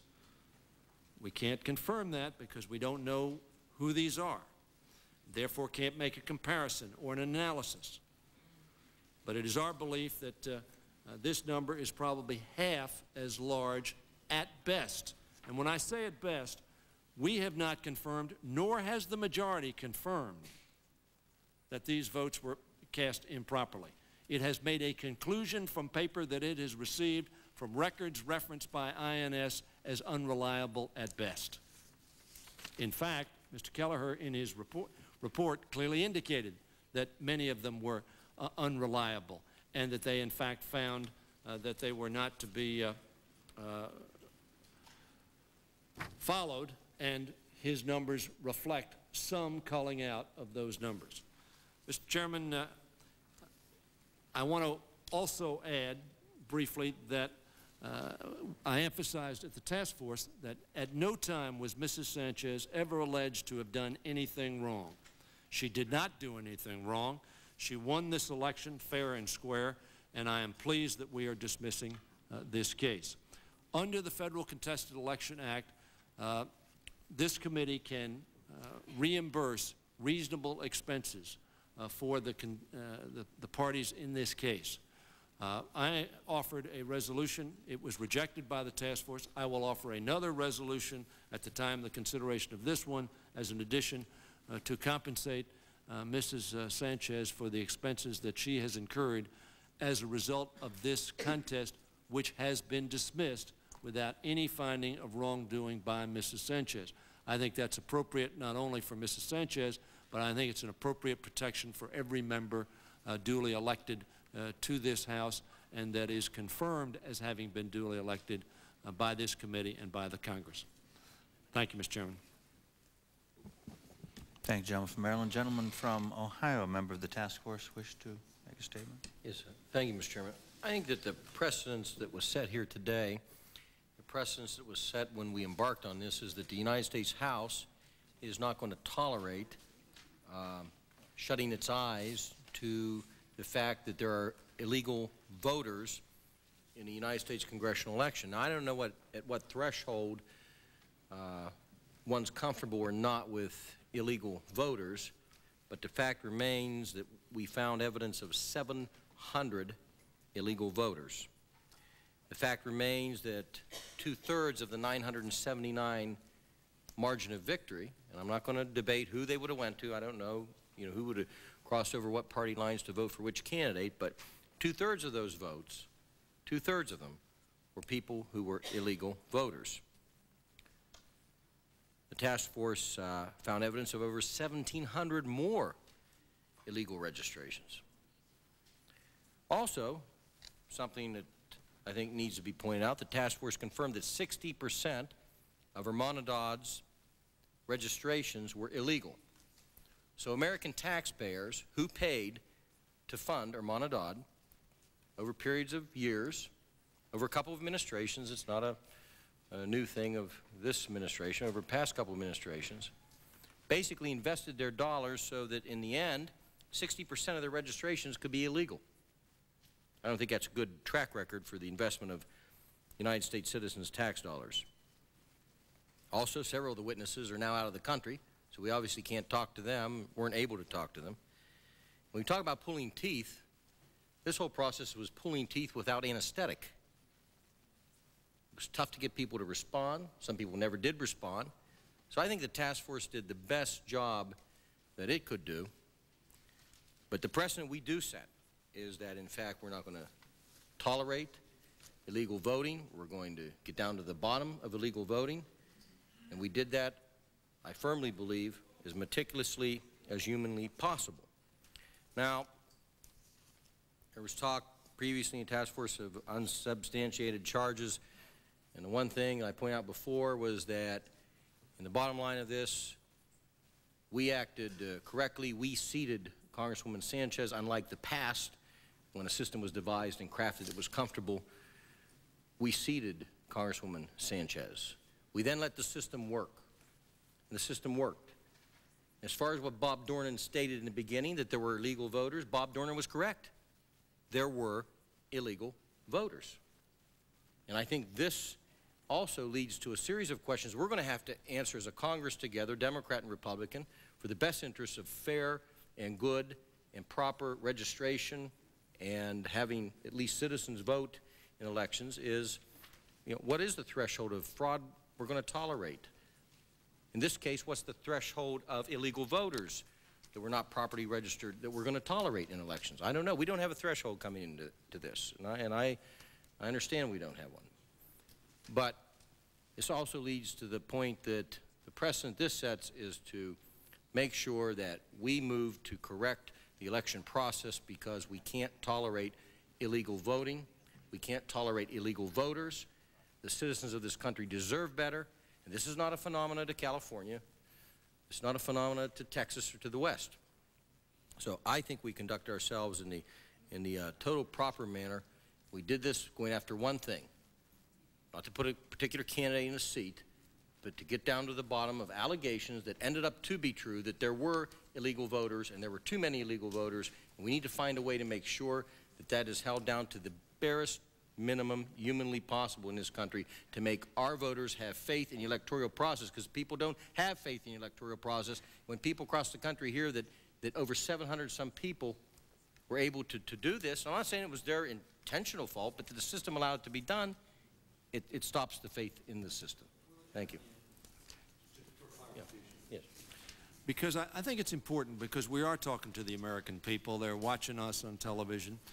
You understand, I'm sure, that 124 of those votes, of which the 725 that is on this list, were voters who were citizens and who were qualified voters, but who technically had their absentee ballot delivered by the wrong person under California statute. Now, you can call them illegal voters, but they were citizens, proper voters of California, and had the proper person, as opposed to a neighbor or a friend, delivered the absentee ballot, they would have been valid. And in fact, Roz Lever, the registrar, says that in normal instances she would count those votes because she would have perceived it as a procedural deficiency, not a legal deficiency. So that, I mean, I think that's important to know when you mention the larger figure, that in fact a good portion of those we know are citizens of the United States and we know are valid voters. They did not deliver properly the ballot to the election polling place on the day of election. To clarify, the procedural deficiency of 124 people, they still shouldn't have voted, but I'll lay that aside. They should have delivered them properly. They were proper voters. Okay. They could vote that day. There was no problem with them voting. The problem was they had the ballot delivered by the wrong person, because under California statute it lists the proper people. Okay. I'm just pointing out that these were not bad voters. It was just they followed incorrect procedure. We'll take the 124 out of the incorrect procedure, but we'll talk about the 600 non-citizens, in this case. And if you'll yield again, and I appreciate your kindness, I don't have the faintest idea as of this time who those 625 are. I want to thank the chairman who has said that we can certainly see those and make an analysis of that, because, Mr. Day, I think you're absolutely correct. We ought not to have illegal voters voting in elections, and we ought to make sure that doesn't happen to protect citizens' right to vote and not have that vote diminished. I agree with you 100%. Gentleman's time has expired. Anyone else wish to make a statement? Gentleman from Connecticut. Mr. Chairman, the resolution before us has 4 lines that I can agree with. The resolution clause at the end that the election contest of Robert Dornan, contestant against Loretta Sanchez, contestee, relating to the office of representative from the 46th District of California, is dismissed. The rest is language to make the majority feel good about a witch hunt they went on. And from the very beginning of this process, it was clear, I think, that this was a vendetta about a previous battle. But when we looked at the facts in this case, there weren't the grounds to move forward. There certainly weren't the grounds to stretch this out for over a year's time and cost at least Mrs. Sanchez in the neighborhood of excess of $500,000. Now, I think there generally is a belief in the majority party that there are masses of Hispanic citizens coming across the border, registering illegally to try to take over this country. I think it's a figment of their imagination. I don't know whether there was a lot of fraud, a little fraud. The only fraud I know about were the charges that were brought in California. And when you use fraud, you usually have to have some evidence, except for, of course, in Congress. Well, in California, when they moved forward with the fraud allegations, the grand jury dismissed them. I heard about fraud for 12 months. If there was that much fraud out there, you'd think one of the Republican officials would have found it. Now, when it comes down to using these numbers and this chart, what did INS tell you at the beginning of the process? They said the way we keep our records, for better or worse, you can't figure out, you can't use it to figure out who's a legal voter, who's not a legal voter. You complain the INS took too long to get you the information. They said your information won't work. Well, hallelujah. 14 months later, you guys have figured out the information doesn't work.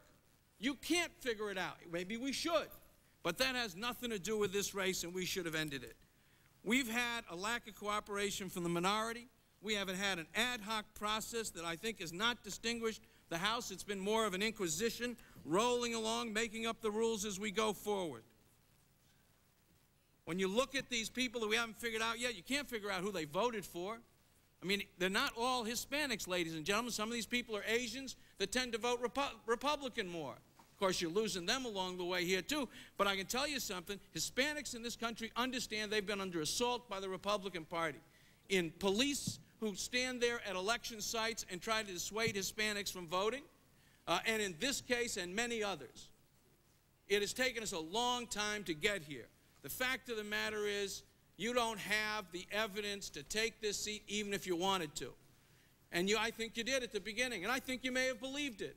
But it is clear she won by a large margin, and now I think you owe her the decency to help pay those legal bills. We have forced, in what was a significant margin, we have forced this woman to go out and borrow in excess of $500,000. We ought to pay those bills. It's not her fault this process ran amok. Thank you, Mr. Chairman. I'll take the motion back and offer it myself if he's going to ask that. Anyone else wish to make a statement? Mr. Boehner. Mr. Chairman, thank you. Let me begin by thanking the members of our committee who served on the task force. The job that they performed on behalf of this committee and on behalf of the House was a job that needed to be done, and I think they did it honorably. Certainly the job that they've had over the last 14 months has been a difficult one. We as members of the House have a serious responsibility under the Constitution to determine who was the rightful winner of an election. It is our responsibility to ensure that there are fair and honest elections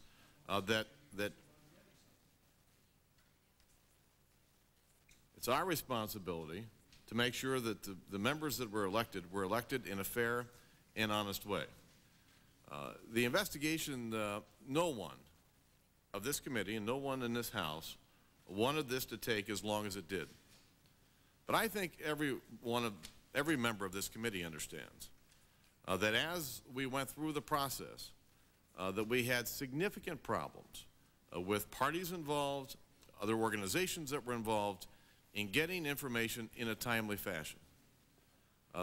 You could even argue, and I don't want to go way out on a limb, but you could even argue that some people drug their feet, refusing to comply with the subpoenas and the requests from this committee. But in the end, I think we've had a good look at it. There certainly was fraud in the election. There certainly is a serious problem with non-citizens being allowed to register to vote and non-citizens actually voting. The determination of the task force is pretty clear. Not sufficient evidence that the seat should be vacated. But we didn't make Ms. Sanchez sit on the sidelines during this 14 months. She was allowed to take her seat. I feel bad that every person involved in this, both the contestee and the contestor, both had to put up an awful lot of money for legal fees. It's unfortunate. But I think that what this whole process has shown to the House and to the American people is how serious we take our job. And the allegations that my good friend from Connecticut made, Sam, are totally unfounded.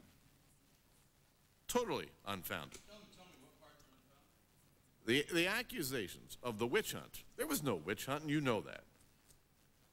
We have a job to do under the Contested Elections Act, and we did it. I'd be happy to yield to the gentleman.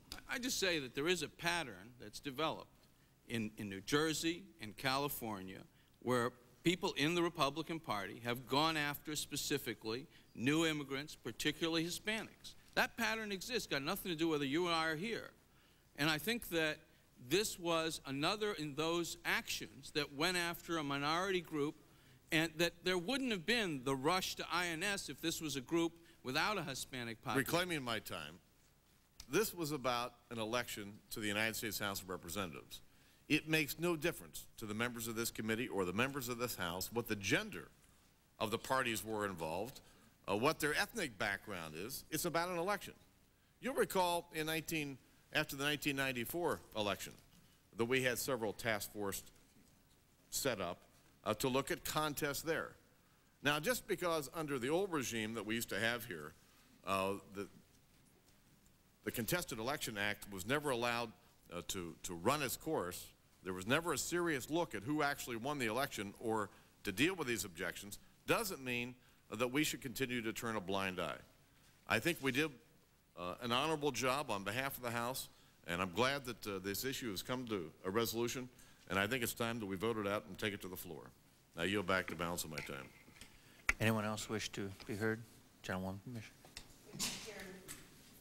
I too am happy that we are bringing this to a close after 14 months of tedious work, and to commend the task force, my colleague from Michigan, as well as Mr. Hoyer and Mr. Ney, for their work.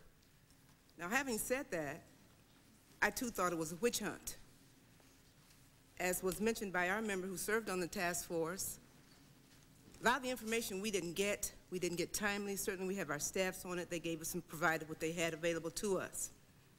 What I'm very concerned about here is that we not disenfranchise the American voter where they don't vote, which is what we're experiencing across America with low voter turnout across America. Whenever we disenfranchise any group of people, America is not as strong as it ought to be. In California, there are 17 million registered voters. 10 million of them voted November 1996. 10,600,000 may have been illegal. We don't know who they voted for. We do know that 25% of them were registered Republicans.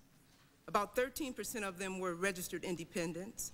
So we can't even use a figure that 600 voted illegally for Mrs. Sanchez, because as was mentioned in this meeting and the last, we don't know who they voted for.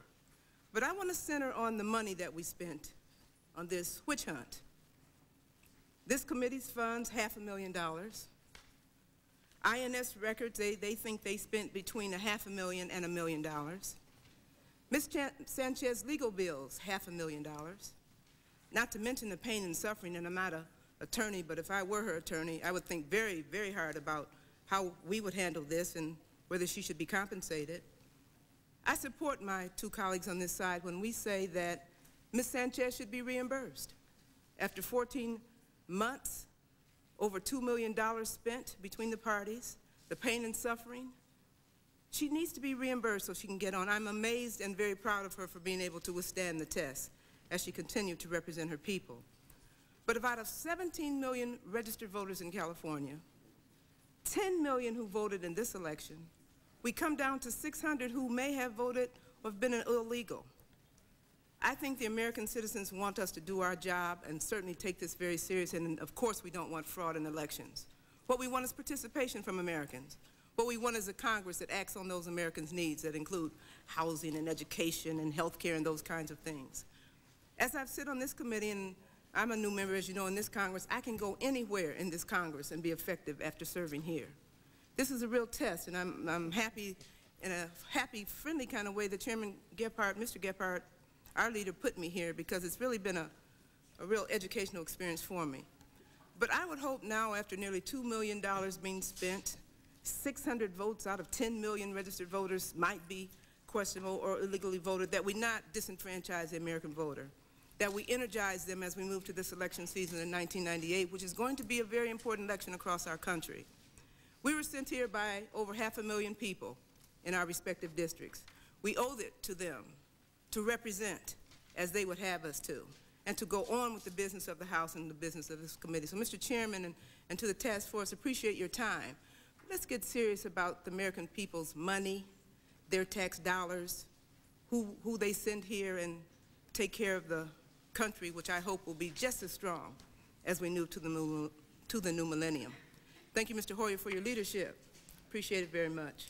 Thank you, Mr. Chairman. Thank you, gentlewoman. Anyone else wish to make a statement prior to the chairman? Gentleman from Florida. Thank you, Mr. Chairman. I'm the newest member of this panel. I came on about halfway through this investigation. And first of all, I want to commend the chairman for the way he has handled this investigation. First of all, this isn't about whether or not Ms. Sanchez was seated. She was, in fact, seated given all rights and privileges of membership. And I take great exception to this being termed any kind of a witch hunt. This is a charge of voter fraud in a federal congressional election over which we have a very serious responsibility. And as I said the last time I spoke on this issue, I serve on government reform and oversight. I guess the only member of this panel to serve on both panels. In the last year, I said I've seen incredible instances of abuse of campaign financing, primarily through foreign and illegal sources. And it's a grave concern to me that we see this influence in our elections process, and it properly needs to be investigated. We've seen this committee and its task force do an excellent job of looking at the question of voter fraud in this race. I might say that I have seen no evidence that Ms. Sanchez has committed any voter fraud, but the fact remains, and the facts today reveal that there was voter fraud by individuals who were not citizens of the United States. I'm a little bit tired of having the other side raise the question, whether it's Asians or Hispanic or whatever individuals have some problem or group has some problem, to come back and charge our majority with being anti this group or anti that group. I'm really fed up with that. I think that it's uncalled for. You know, the American people have been through a lot. They've seen this whole process of campaign financing and abuse just sort of swept under the table, our investigations demeaned. They're seeing this investigation demeaned, and this isn't a third world country. What separates this country from other countries is that we go through these processes and that we review what's taken place in our elections, and and all this sees the light of day, and that's what's taken place here. We've been shaken to our core just in the last 10 days in what we've seen in other federal office. And now today we're going to close the door on this investigation. And you may or may not like Mr. Dornan or his politics, but he and his opinion and folks who support him are also do their day in this process. And they leave today, I believe, having seen, and there's great evidence I've seen here of lack of cooperation by federal agencies with our investigation, refusal of witnesses to testify. And most damaging, in my concern, is the disregard by the Department of Justice to enforce a request of the House of Representatives and to uphold the existing law that we passed. And all this raises to me some very serious questions. However, again, I do want to say I didn't see any evidence of any misdeed by Ms. Sanchez, and she does deserve to be seated, and we do need to get to a resolution of this matter. I did see evidence, however, of gross voter fraud in a federal election. I did see evidence that federal agencies failed to cooperate in this investigation, and I did see a further eroding of the democratic process. And today's action may close the door on this investigation, but I really hope that it opens the door to correcting the abuse and fraud that we found in the federal congressional elections process. I really hope that for history and for the sake of this institution. Thank you, Mr. Chairman. Yes. Thank you. The gentleman and others have mentioned emphatically that clearly fraud was evident. What does the gentleman conclude from the fact that the district attorney did not obtain any indictments of individuals or organizations from the grand jury of Orange County who reviewed this matter? Well, I've looked at the work of the task force and what Mr. Ehlers has determined, and I'm convinced that 2/3 of the votes that were cast in this election, and I don't know who they voted for, were fraudulent. And I really don't care who they voted for, quite frankly, or the outcome of the election. What I'm concerned about is the integrity of the process, and that's what's been questioned here, and that's what we're closing the door on. And I don't think that we finished the job, quite frankly. I think that there's been tremendous pressure, and to have the other side go down every day and to pressure this committee to end its investigation is a travesty of the process. And you can throw shoes at me or whatever you like. That's my personal opinion. If my friend will yield, I do not want to throw shoes at him. You indicate that the evidence you've seen, I will tell the gentleman that I have not seen the 628. I have no idea who they are. And therefore you have seen more than we have seen on this side. Again, the number isn't important. If there, well, in this case it is important because I think there's a gross number. That I retract that. I think it is important. I think that this is an election in which there was gross voter fraud, and we have evidence of it, and we're closing the investigation. Now, it doesn't surpass the number. Maybe that's the magic number that we should reach, is the number that Ms. Sanchez won by. But that's not the question, and the question isn't Ms. Sanchez here. It's the integrity of the process, and that's what concerns me. And this question about the things that are thrown out here about the cost of the investigation, this is minimal cost to preserve the democratic institutions that we should be upholding. Thank you. Expired. Prior to recognizing the task force chairman, the gentleman from Michigan, I want to indicate that I have requested that he offer a motion to ask the contestants to submit attorney bills so that we can examine them and pay those that are appropriate.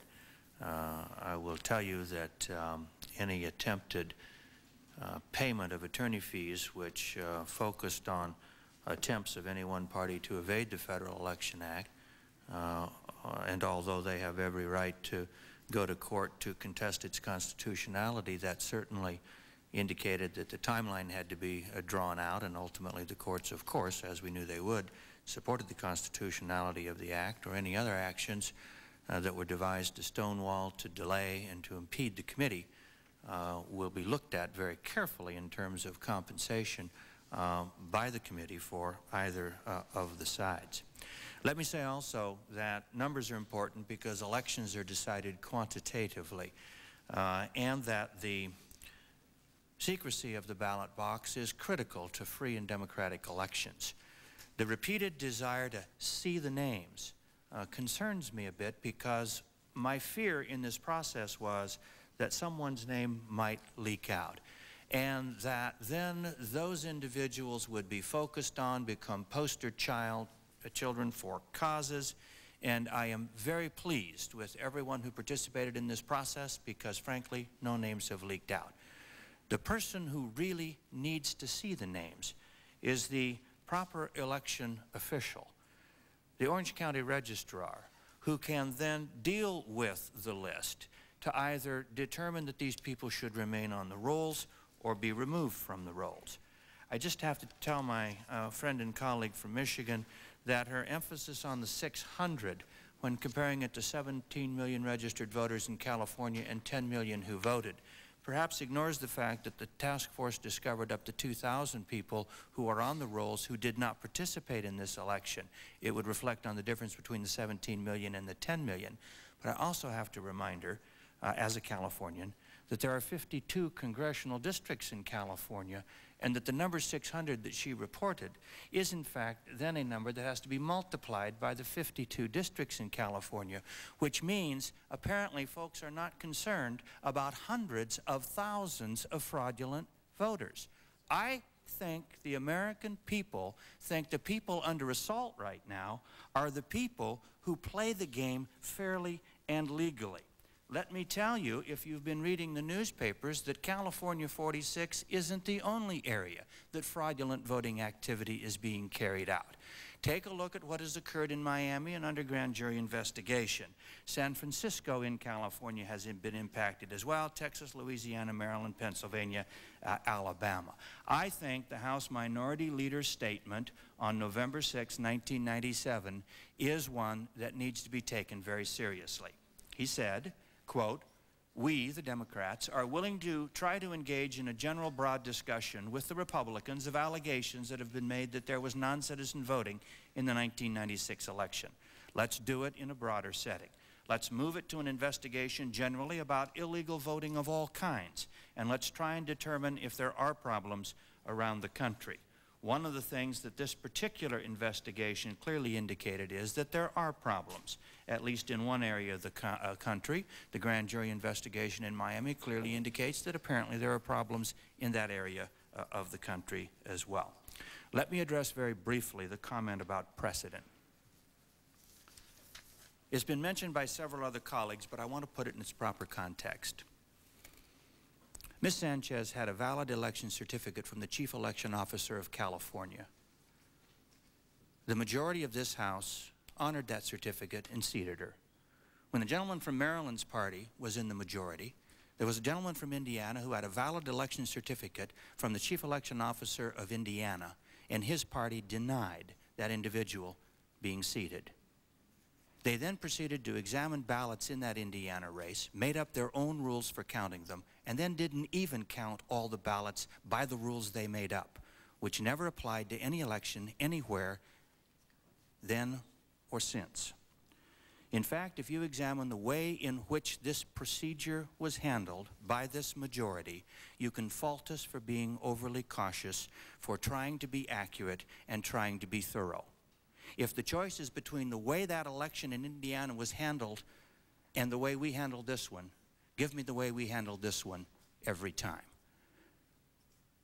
It is without glee or rancor that it took us as long as it did to reach the conclusion that we have. We believe the conclusion we reached was the proper one.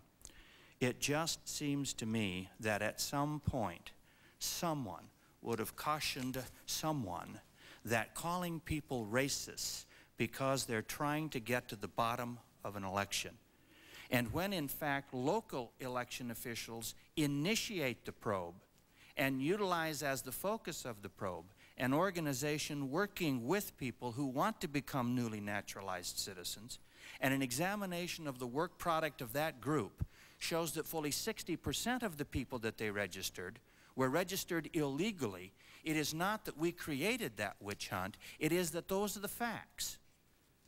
And quite correctly, as the gentleman from Connecticut pointed out, a number of those individuals are in fact of Asian nationality and who want to also be citizens of the United States. What that really means is that it isn't worth a whole lot at this point, I think, to try to point the finger at who was pursuing whom in which witch hunt, but rather that the current laws of this country and of the states charged with carrying out a solemn responsibility, and that is determining who should appropriately vote in an election and making sure that that vote is not diluted by people who should not be voting, simply are inadequate. And that we have to make changes as rapidly as we can, because elections are occurring all the time in which people are being elected, and I believe on close elections could very well be being elected by a group of people who are in fact illegal.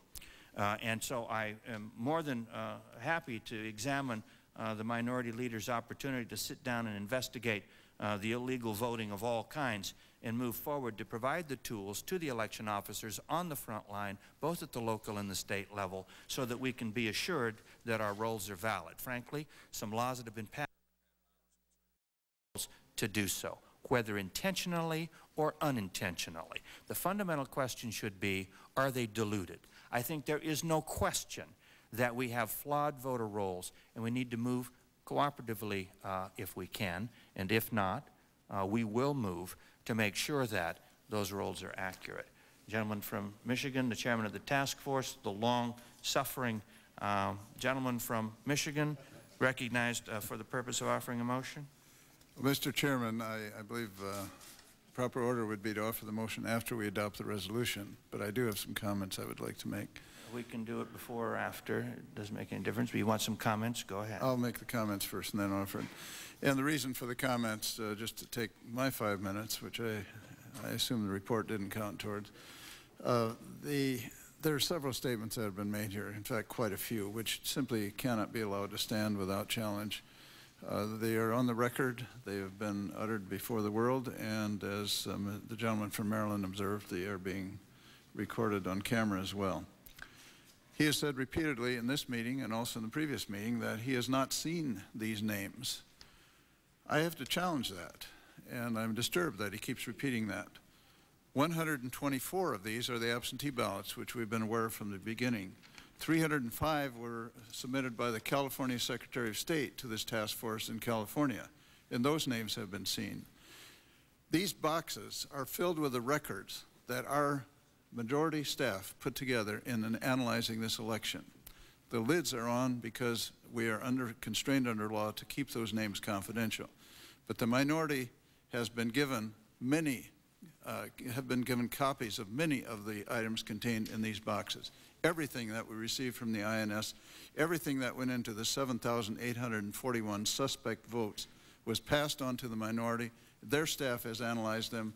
What they have not seen is the analysis, the method of analysis. We assume they use their method of analysis to come up with their number. But these are not secret files from the minority staff. Those who have signed the confidentiality agreements, which they are required to do under law, have had access to the important information here, and it has been presented to them. I take particular umbrage at reference to this as a witch hunt. And all I can say is the witches in Salem would have been delighted to have us as a panel judging their fate. They would have had a much longer lifespan than they did under the regime they operated under.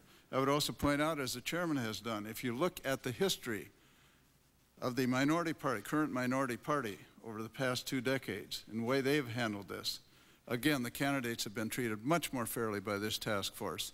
We have tried very, very hard to be fair, to be open, to be honest with the contestant and the contestee and their attorneys. No games were played. If they were, the resolution would be in the opposite sense, and we would also, as a current majority party, not even have seated Ms. Sanchez in the first place. We did seat her. She had all the privileges of the office, has had them, continues to have them, and if we adopt this resolution, she will continue to have them till the end of her term of office. This was not a witch hunt. It was a careful, systematic, thoughtful effort to determine the facts. We have determined the facts, and we are moving that she retain her seat, that we dismiss the contest. Issues of fraud have been raised, questions of fraud. Where's the fraud? Show me the fraud. There it is, in those boxes. You can look at the registration cards of the people who registered and signed their name under a statement saying, I am a citizen of the United States of America. And they were not citizens at the time they signed those cards. If that is not fraud, I don't know what is fraud. Now, you can argue it wasn't intentional. They were misled by Amrandad or other organizations. But they did sign it, and that is fraud. Now, I don't care whether the Orange County grand jury wanted to indict or not. That has more to do with whether or not they could win a case in court or send someone to jail for it. The point is simply that those cards were fraudulently filled out, and there is absolutely no question about that, and I would be happy to have our counsel comment on that if you don't believe me on that. Comment were made that you told us at the beginning the INS records wouldn't help. What you told us is that they were flawed. I find it amusing that the current administration continually dismisses incompetence as something that's acceptable. I can't believe it. The INS is saying our records are flawed. You can't use them for your purposes. That's crazy. We used them, and we corrected them in many cases. We went through all the records and probably know more about them in these cases than they do. The problem is they have records that in one case show someone's a citizen, other cases they're not citizens. We had to resolve that problem. That takes time, and we had to dig through the records to find it out. Don't say that you told us at the beginning that we wouldn't find what we wanted. We found what we wanted, 748 votes cast by illegal citizens. Illegal votes cast by non-citizens of this nation. I think we have to recognize the INS records are flawed, and we have to correct them and not simply say, well, we can't use them anymore. I know something about computers. It's no problem. You do it right, and the records are good, and you can use them. Gentleman, yield for 1 second. No, I will not yield. We've had enough said from that side already. Last point. The last point I want to make. Consistent, at least, that sentiment.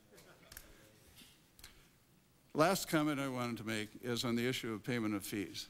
This came up at the last minute. It came up in the task force meeting, and I have not had time to look at precedents. I understand there are some precedents for doing this, and I am willing to offer the motion as the simply saying that I think we should look into this.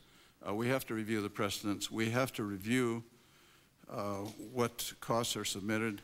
And therefore, Mr. Chairman, I move that both contestants in the contested election. Would allow me, I would like to move the resolution favorably and then pick yeah, up. I'd prefer that too. Thank you.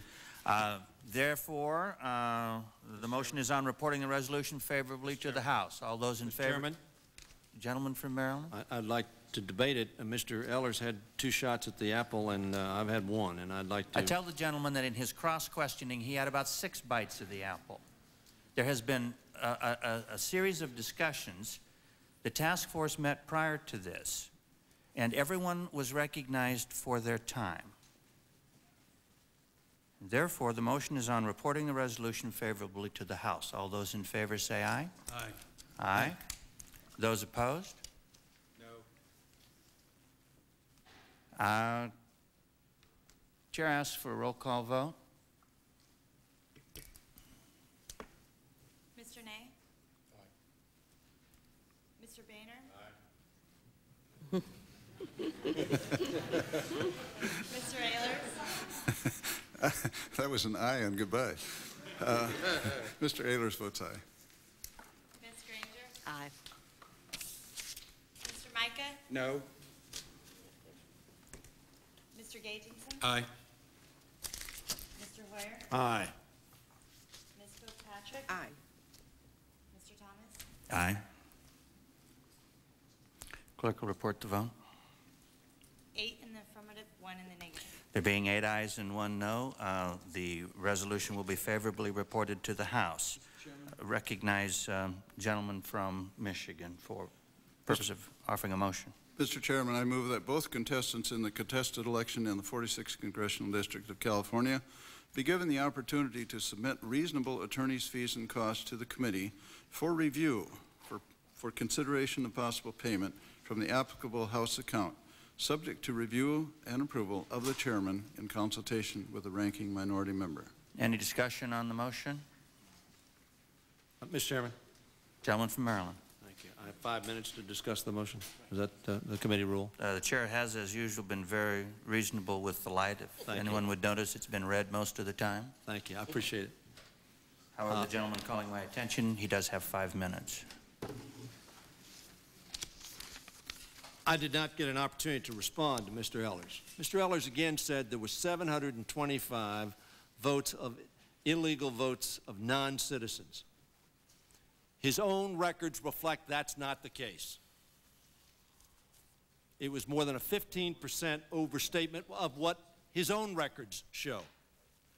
What is my point? My point is that throughout the course of this case, we have been very loose with our allegations. We have said people were criminals on the floor of the House who were brought to the grand jury of their jurisdiction and were not indicted for any crime. It is very easy to say there are 800, there are 10,000, there are 50,000. And if you say it long enough, maybe it will be believed. In the boxes or out of the boxes, you cannot confirm your conclusion. I guarantee it. You cannot confirm it. You can believe it. You can say these records show it, but you cannot confirm it. Perhaps that's why the prosecutor was a little more judicious. Yes, perhaps he was worried about whether or not he could show that this was the truth, as opposed to simply asserting it as truth. We began this investigation with somebody said something in the newspapers. And therefore, there must be something there, and we will proceed. Well, something is in the newspapers every day. And a lot of times, it ain't so. Now, what we are saying on this side is that, yes, we ought to stop fraud in elections. Yes, we ought not to have illegal voters vote. But we are also saying that we ought to have a judicious, fair, full, bipartisan, with the exchange of information on both sides, and look at these records together, as you would do if this were an election in the precinct where the election judge, who's the Democrat, and the election judge, who's a Republican, would look at the ballots and say, we agree or we don't agree, that they are valid or invalid. That was never done. Never done. To this day is not done. That's why I say to you, not that I haven't seen the 700, because I presume they're in the 500,000, which were originally sent to us from all over the country as names that possibly matched. That is why I say I have not seen, because until I know the names, and I appreciate the chairman observed, we have not disclosed a single name. But we do have a responsibility to know the facts, not the speculation, not as my friend from Florida asserts that he knows. With all due respect, I don't think he does know. He knows the assertion. He knows what you have said. He knows what's on this paper. But I submit to my friend, you don't know. You know what somebody has told you. It's called hearsay. You don't know. And I don't know.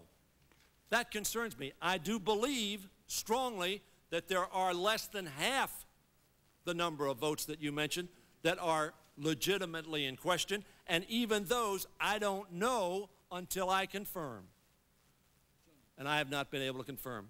I just like to add one thing. The boxes are very large and very impressive, but at the end of the day, the evidence that INS cannot give you, because they weren't designed to do this kind of work, is whether or not the John Smith in that box is the John Smith that actually voted, or is it some other John Smith that may or may not have proper identification?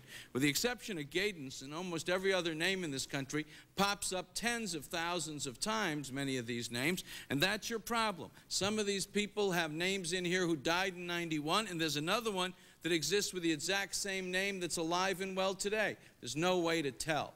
And that's the problem with just throwing the numbers out there. Some of these people may be completely different. There may be two Sean Donahues. I know you can find them in Boston. I imagine you can find lots of people in this area with similar names. Yield back the balance of my time, I want to say in closing that I think it is significant that the district attorney had this case under consideration for some 10 months, took it to the grand jury, and the grand jury failed to indict. That's not an insubstantial fact that we know.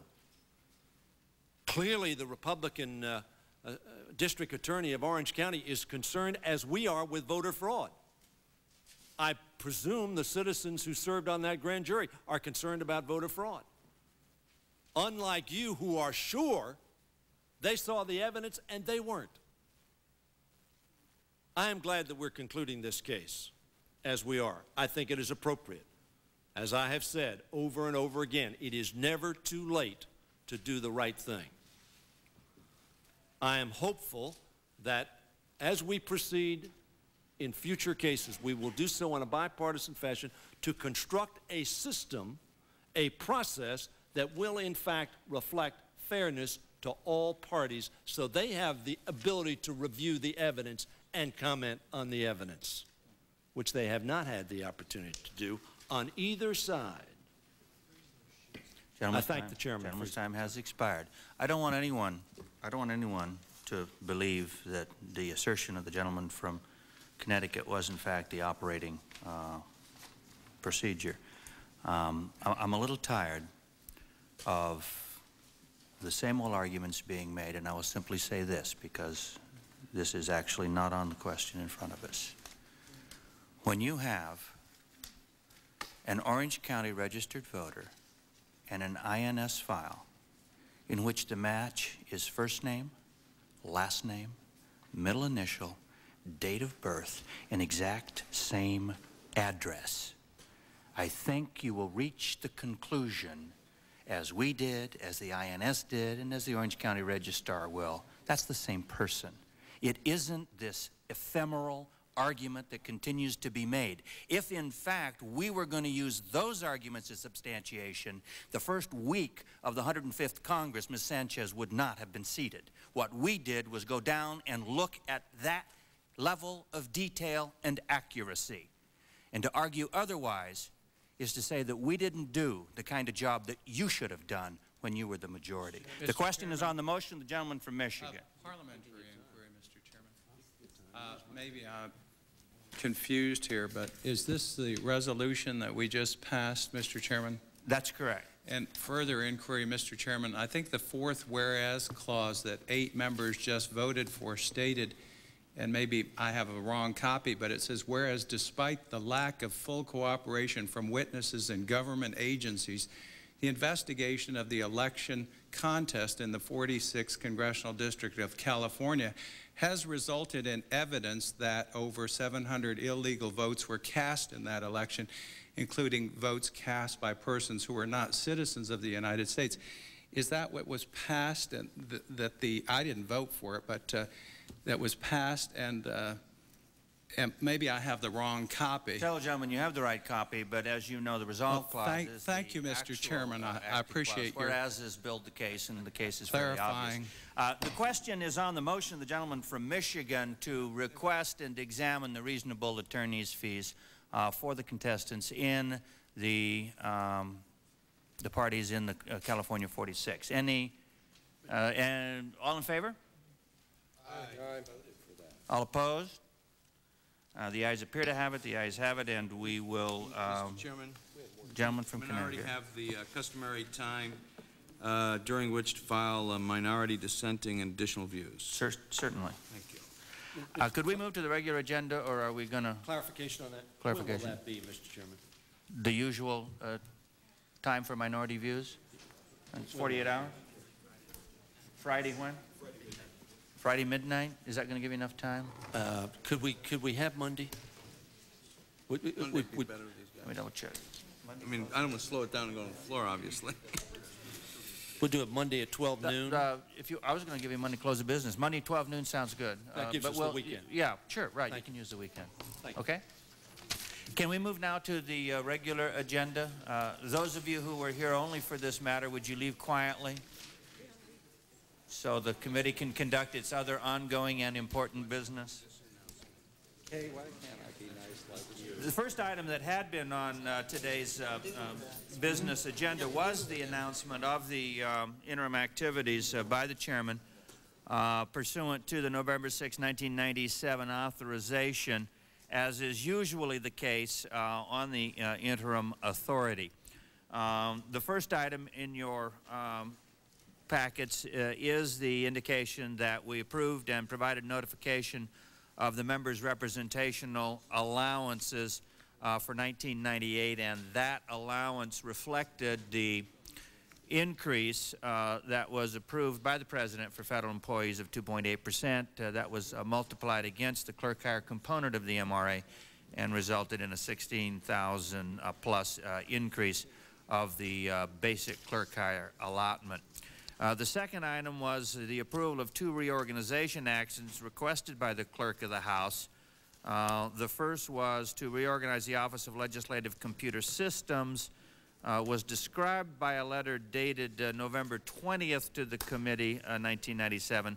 And the second was a request to reorganize according to the committee prescription for, in a letter dated January 2nd, 1998. The third was the approval of a request by the Chief Administrative Officer to release a request for proposal for postal operations. As you know, Whitney Bowes has said that they were withdrawing and that we were going to have them with an increased contract and us having to do some of the work. So we requested an extension with Whitney Bowes. We have it to create a window of opportunity for us to see if others would be willing to work with us on the postal operation requirements. And then the final item was approval of a new mass mail obligation system, notifying members by dear colleagues, signed by both myself and the ranking member, to make sure that we are assisting members to keep track of their accounts as we near the end of years so that they don't go over their allotted amount. Gentleman from Connecticut. Mr. Chairman, in an attempt to expedite, basically the only place that we have serious complaints are 3 and 4, and I would say in 2 we just have a few questions, and I don't know if the chairman's choice is to move them all together once he explains them. You have a question on one? Well, I yield to the lady when it's appropriate. Gentlewoman from Michigan, referring to the interim actions. Thank you, Mr. Chairman. Some of the actions that were taken, and I wrote you on January 21st, you responded on January 27th to my 21st communication about some of the dismissals that were had in that interim period. I've got quite a bit of questions here, and as well as my chair, the ranking member on the subcommittee on employer-employee relations, and because some of those people who are dismissed have raised several questions, I'd like to request a hearing with those dismissed employees, that they come before us so that we can clear the air. I'm hearing 2 different things. Mr. Donald Payne, by the way, the subcommittee ranking member there, has raised several concerns to me.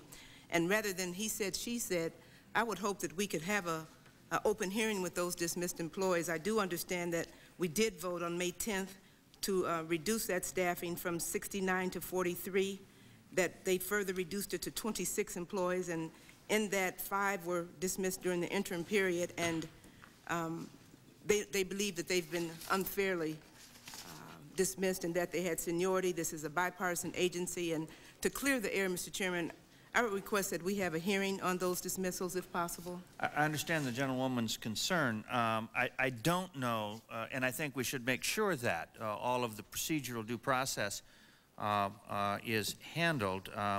I don't know that a hearing is the appropriate format, and I'll ask either the CAO or the clerk or others who can assist me on the mechanics of employment and concern over employment. We have an Office of Compliance. There is a procedure for appealing the kinds of decisions that are made and a third-party analysis. Now, that doesn't mean that we can't sit down with folk and have them explain the circumstances in their own terms, but having set up a professional operation as opposed to the old patronage operation, the chairman is loath to jump back in an attempt to utilize members' interaction in decisions that I believe in an employment structure should be dealt with in those remedy sources available in that employment structure. Now, having said that, does the CAO or anyone else want to assist me in the technicals of the way in which people who have concerns about employment work that concern through the system? And as you all rush to the table,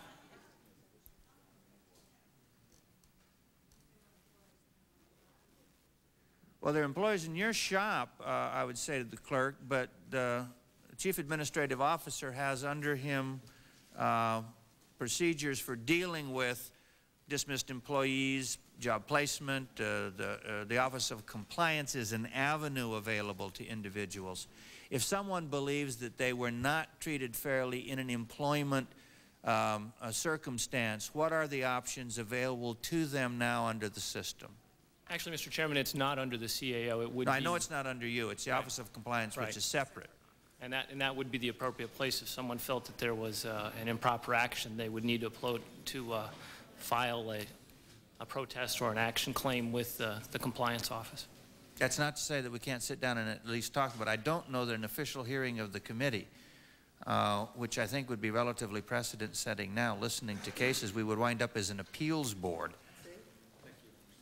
But I do want to try to meet the gentlewoman's concerns about making sure that decisions were made in a reasonable way. Sure, and I want to make sure of that too. And I might be a bit out of order, and I will trust your opinion on this one. I was certainly, through Mr. Payne, who's asked for this, and the employees who've been through our office, and your response to my letter, will look forward into this. It may not be appropriate right now to have a hearing, so I would hold off and go the other avenue, but certainly reserve my right to bring it back to you. And we may not even be the appropriate committee or subcommittee to hold that hearing. Mr. Payne is in a position as a ranking member, and I might talk to the chairman of that subcommittee. So if the gentlewoman would accept my concern about making sure that everyone who was involved has a comfort level and due process is available to individuals to pursue their concerns.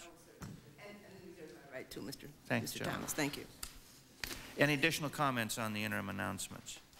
Then we'll move to the second agenda item, and the chair would lay before the committee a request from the Committee on Education and the Workforce for an allocation from the reserve fund and ask for its immediate consideration. Any discussion? You're on which number, sir? The number would be what I think was 3 and is now number 2. It is the revised members request for, no, I thank the gentleman for informing. We thought we had all the I's dotted and the T's crossed on the members' handbook. Apparently there are some concerns, right. So we're just going to pull that off of the agenda and put it on at the next business meeting. We thought we had reviewed it with everybody. Both members on both sides have some additional concerns. So I would then indicate that we're now moving to item number 3, which was the Education and Workforce Committee's request for allocation from the reserve fund. And just let me say that the Speaker's office has approved the committee's request. The approval letter is attached. The appropriate paperwork has been done. The timeline and the structuring as it is now required under the opportunity to utilize funds from the reserve fund. And that is the item that is in front of us now. Mr. Chairman. Gentleman from Connecticut. Thank you. Mr. Chairman, we have a general, obviously, objection to what's become a slush fund for political battles that the majority wishes to engage in. It seems that committees in this Congress get a budget, and then if you ask them to do any work, they need more money. So the first tranche, which is significant to begin with, is just to be there. And if you actually have to do some work, you're going to go out and get more money and more lawyers. Some of these lawyers are making, if they put in the hours they're supposed to, in the range of $300,000 a year. It's a lot of taxpayer money. There's very little benefit that we've seen come out of these things. I guess my one question is, we've had problem getting minority members of hirees accepted. That we've not only do we get less money, and I commend the chairman for trying to make that better in lots of places, but in the critical places where there's a political agenda, or at least a partisan agenda, then it seems we can't get the funding, we can't get the staff people approved, we have all kinds of problems. Now in this area, what's the split? Do you know, does the chairman know what the split? Yes, I would just tell the gentleman I really am somewhat baffled by his comments. In this particular request, it is a 2/3, 1/3 split. Allocation of all funds, something that the minority, when we were the minority, advocated, and which we are following through on where it is possible and makes sense. Now, obviously, to try to do a dollar and cents exact formulation, anywhere between 20 and 30% is twice as much as we used to get as the minority. What you clearly see here is $747,000. $247,000 of which is allocated to the minority to be spent as they see fit. That is a far different structure. Reclaiming my time. I would just say that during the recess we had problems with approving individuals for employment on the minority side. Even though they had the resources, they weren't allowed to hire people. We think the use of the slush fund here is inappropriate, but we want to make sure that not only do they get the money, but then when they choose an employee or a contract, they're able to execute it. Gentleman's point is an important one, and I want to reinforce the argument that to the best of our ability, I do hope this committee continues to urge the chairman and the ranking members of the various policy committees to work out their differences among themselves rather than coming to us as a kind of international court of justice at The Hague to settle arguments that frankly should be settled inside the committee. I can only indicate that based upon this particular request, it is clearly as fair could be, both in terms of the staff and the monies allocated. Mr. Chairman. Any additional, gentleman from might I be recognized to speak on this issue? First of all, I've heard the term slush fund for hopefully the last time. Let me tell you, ladies and gentlemen of the committee and those listening, what a slush fund is. During my first 2 years as a member of this Congress, I turned back my money from my office operations thinking it was going back into some treasury or fund or reduction of the deficit very naively, and found out in fact that those funds ended up in what was called the Speaker's slush fund. And that in fact is a slush fund. When we took over this Congress as a new majority, we in fact cut the staff by 1/3, congressional House staff by 1/3. We cut the number of committees. We also cut the funding for those committees and for the House operations. I served on government reform and oversight. I remember going to the floor with a sign that said 5 to 55 and coming before, I believe, this committee when we had a budget. We had 5 investigative staffers to 55 on the majority side. Today, we are in fact offering 1/3. So that's what you call a slush fund and misappropriation and malappropriation of staff. So I think that we're being more than fair. This is not a slush fund. It is a fund that was passed by the entire House of Representatives and is administered openly and publicly by this committee where the resources are needed to supplement other budgeted and approved items by this committee and by the Congress. So I just wanted to set this record straight. Sorry.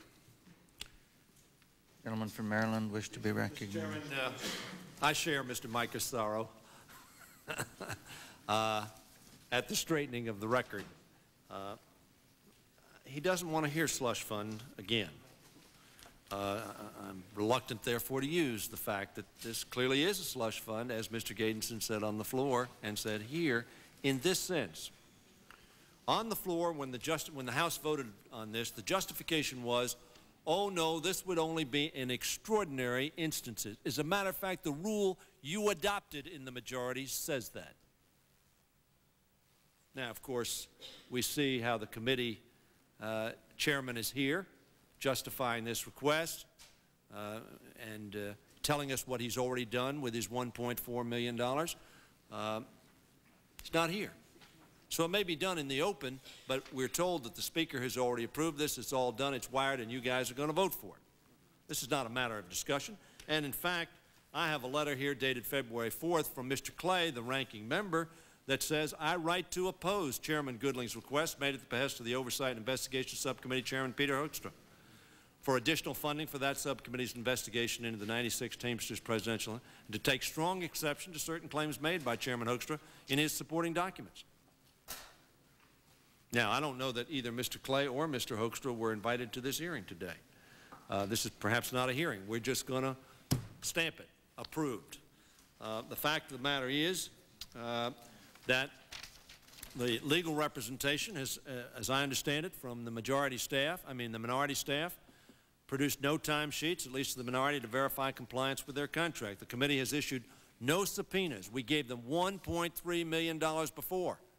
They've issued no subpoenas since that time for hearings or documents, and relatively few voluntary requests for documents. The committee has not finalized to this date, Mr. Chairman, as I understand it, according to the minority staff, a protocol for the handling and disposition of information and documents. Now, we've given them 1.3. They're coming back now for another $750,000, and they haven't even issued a protocol for the handling of the initial funds. Now, I understand what the gentleman is saying, that this is a considered way to handle needs of emergencies. That's what your rule said. I don't see anything in the justification saying this is an emergency. The committee has held only one hearing on this matter. 3 others have been scheduled but canceled. So of the 4 scheduled hearings, they've held 1, 25%, yet they're coming back here for another $750,000. This is not justified. and it's certainly not justified by anything we've heard in this committee to date, and therefore, Mr. Chairman, I'm going to oppose this request. Mr. Clay opposes this request.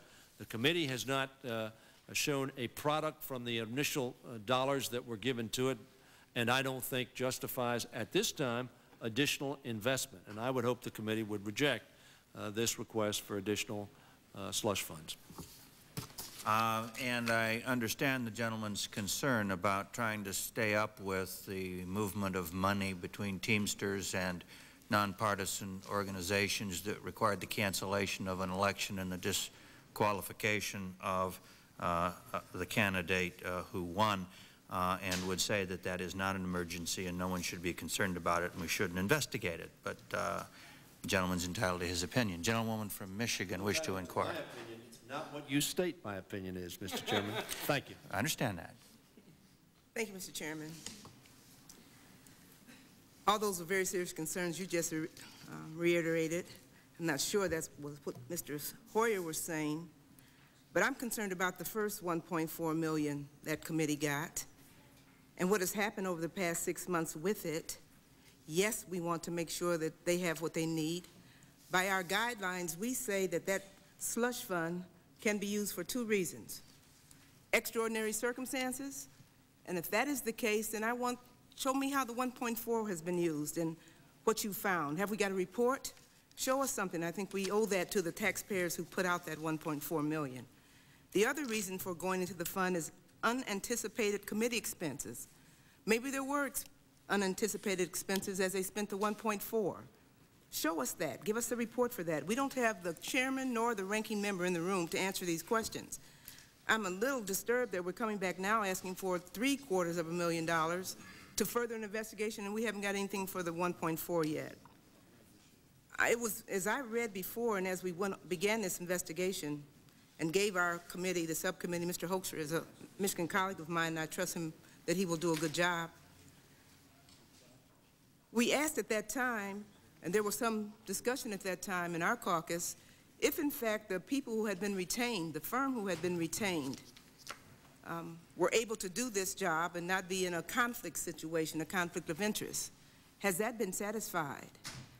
Is that firm still hired? What documents, what reporting have they given us so that we can determine where they are? Maybe they meet the unanticipated committee expenses. Maybe they meet the extraordinary circumstances. But we don't have that information before us. Some information has come to me that that firm who does the investigation may not be spending enough hours on it anyway. But I won't go to that because that could be subjective. I want to see objective information and data. If in fact the 1.4 was spent and they need more because of the 2 guidelines that we've set in our guidelines as extraordinary circumstances or unanticipated committee expenses, then perhaps we'd have some information, objective information before us. Perhaps they do need the new $750,000 for this investigation. Certainly this side of the aisle wants all just and fair and impartial objective materials before us as we come out and again take money out of this extra fund, also known as the slush fund. So Mr. Chairman, I can't vote for this. I'd like to hear from the chairman, and the ranking member has sent to us in writing.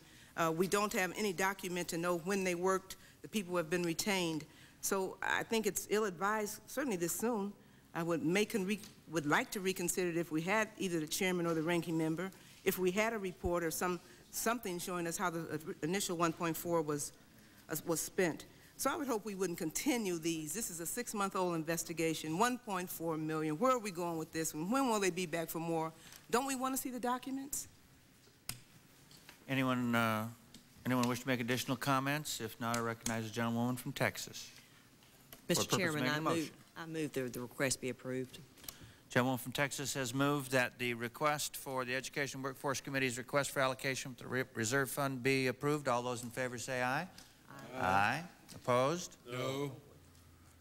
But we can count. In the opinion of the chair, the ayes have it, and the request is approved. Motion to recommit laid upon the table. The next agenda item is an additional reserve fund request for Government and Workforce Committee's request for a census subcommittee. just let me indicate that in the past there had been a standing, as a matter of fact, historically, committee on the census from 1901 until the Congressional Reorganization Act of 1946. From 47 to 58, there had been a census oversight structure in the old Post Office and Civil Service Committee. We have restructured that, but from 59 to 94, there was a subcommittee on the census. It's pretty obvious that at certain times, such as now, it's appropriate to have a subcommittee focusing on the census. Probably doesn't make a lot of sense to fund people over the entire decade to oversee the census. This is, I think, in my estimation, an entirely appropriate use of the reserve fund, because following the end of the 105th Congress without an additional request and approval, this money will not remain in the committee's fund to allow them to expand, which was the primary way committees continued to increase their budgets and frankly get grossly out of hand in the old structure. Anyone wish to discuss this motion? Mr. Chairman, briefly. Gentleman from Connecticut. I know that Mr. Lender must be very unhappy that he was not able to fulfill the commitment because in the resolution that passed the House, further it is my hope that the expenses needed to establish this temporary new subcommittee will, to the extent possible, key word, be derived from existing resources of the Committee of Government Reform and Oversight. Mr. Chairman, do you know what the split is on this committee between majority and minority? On the committee or on the subcommittee? On this, this new funding, how's that going to be split? My understanding is there are 15 temporary staff positions, 11 for the majority and 4 for the minority. And the minority is further capped their salaries and gets about a quarter of the money. I believe the quarter of the money. And this is a committee that we've had particular trouble with, and we will oppose this proposal. As you did on the 33%, and I understand that. Any additional comments? I recognize the gentleman from Maryland. Sure. Thank you. Mr. Chairman, you didn't sound too happy about that, but I appreciate No, I was going from Ohio to Maryland. I got you. Mr. Chairman, again, Mr. Linder indicated these would be, these expenses would be out of the committee funds.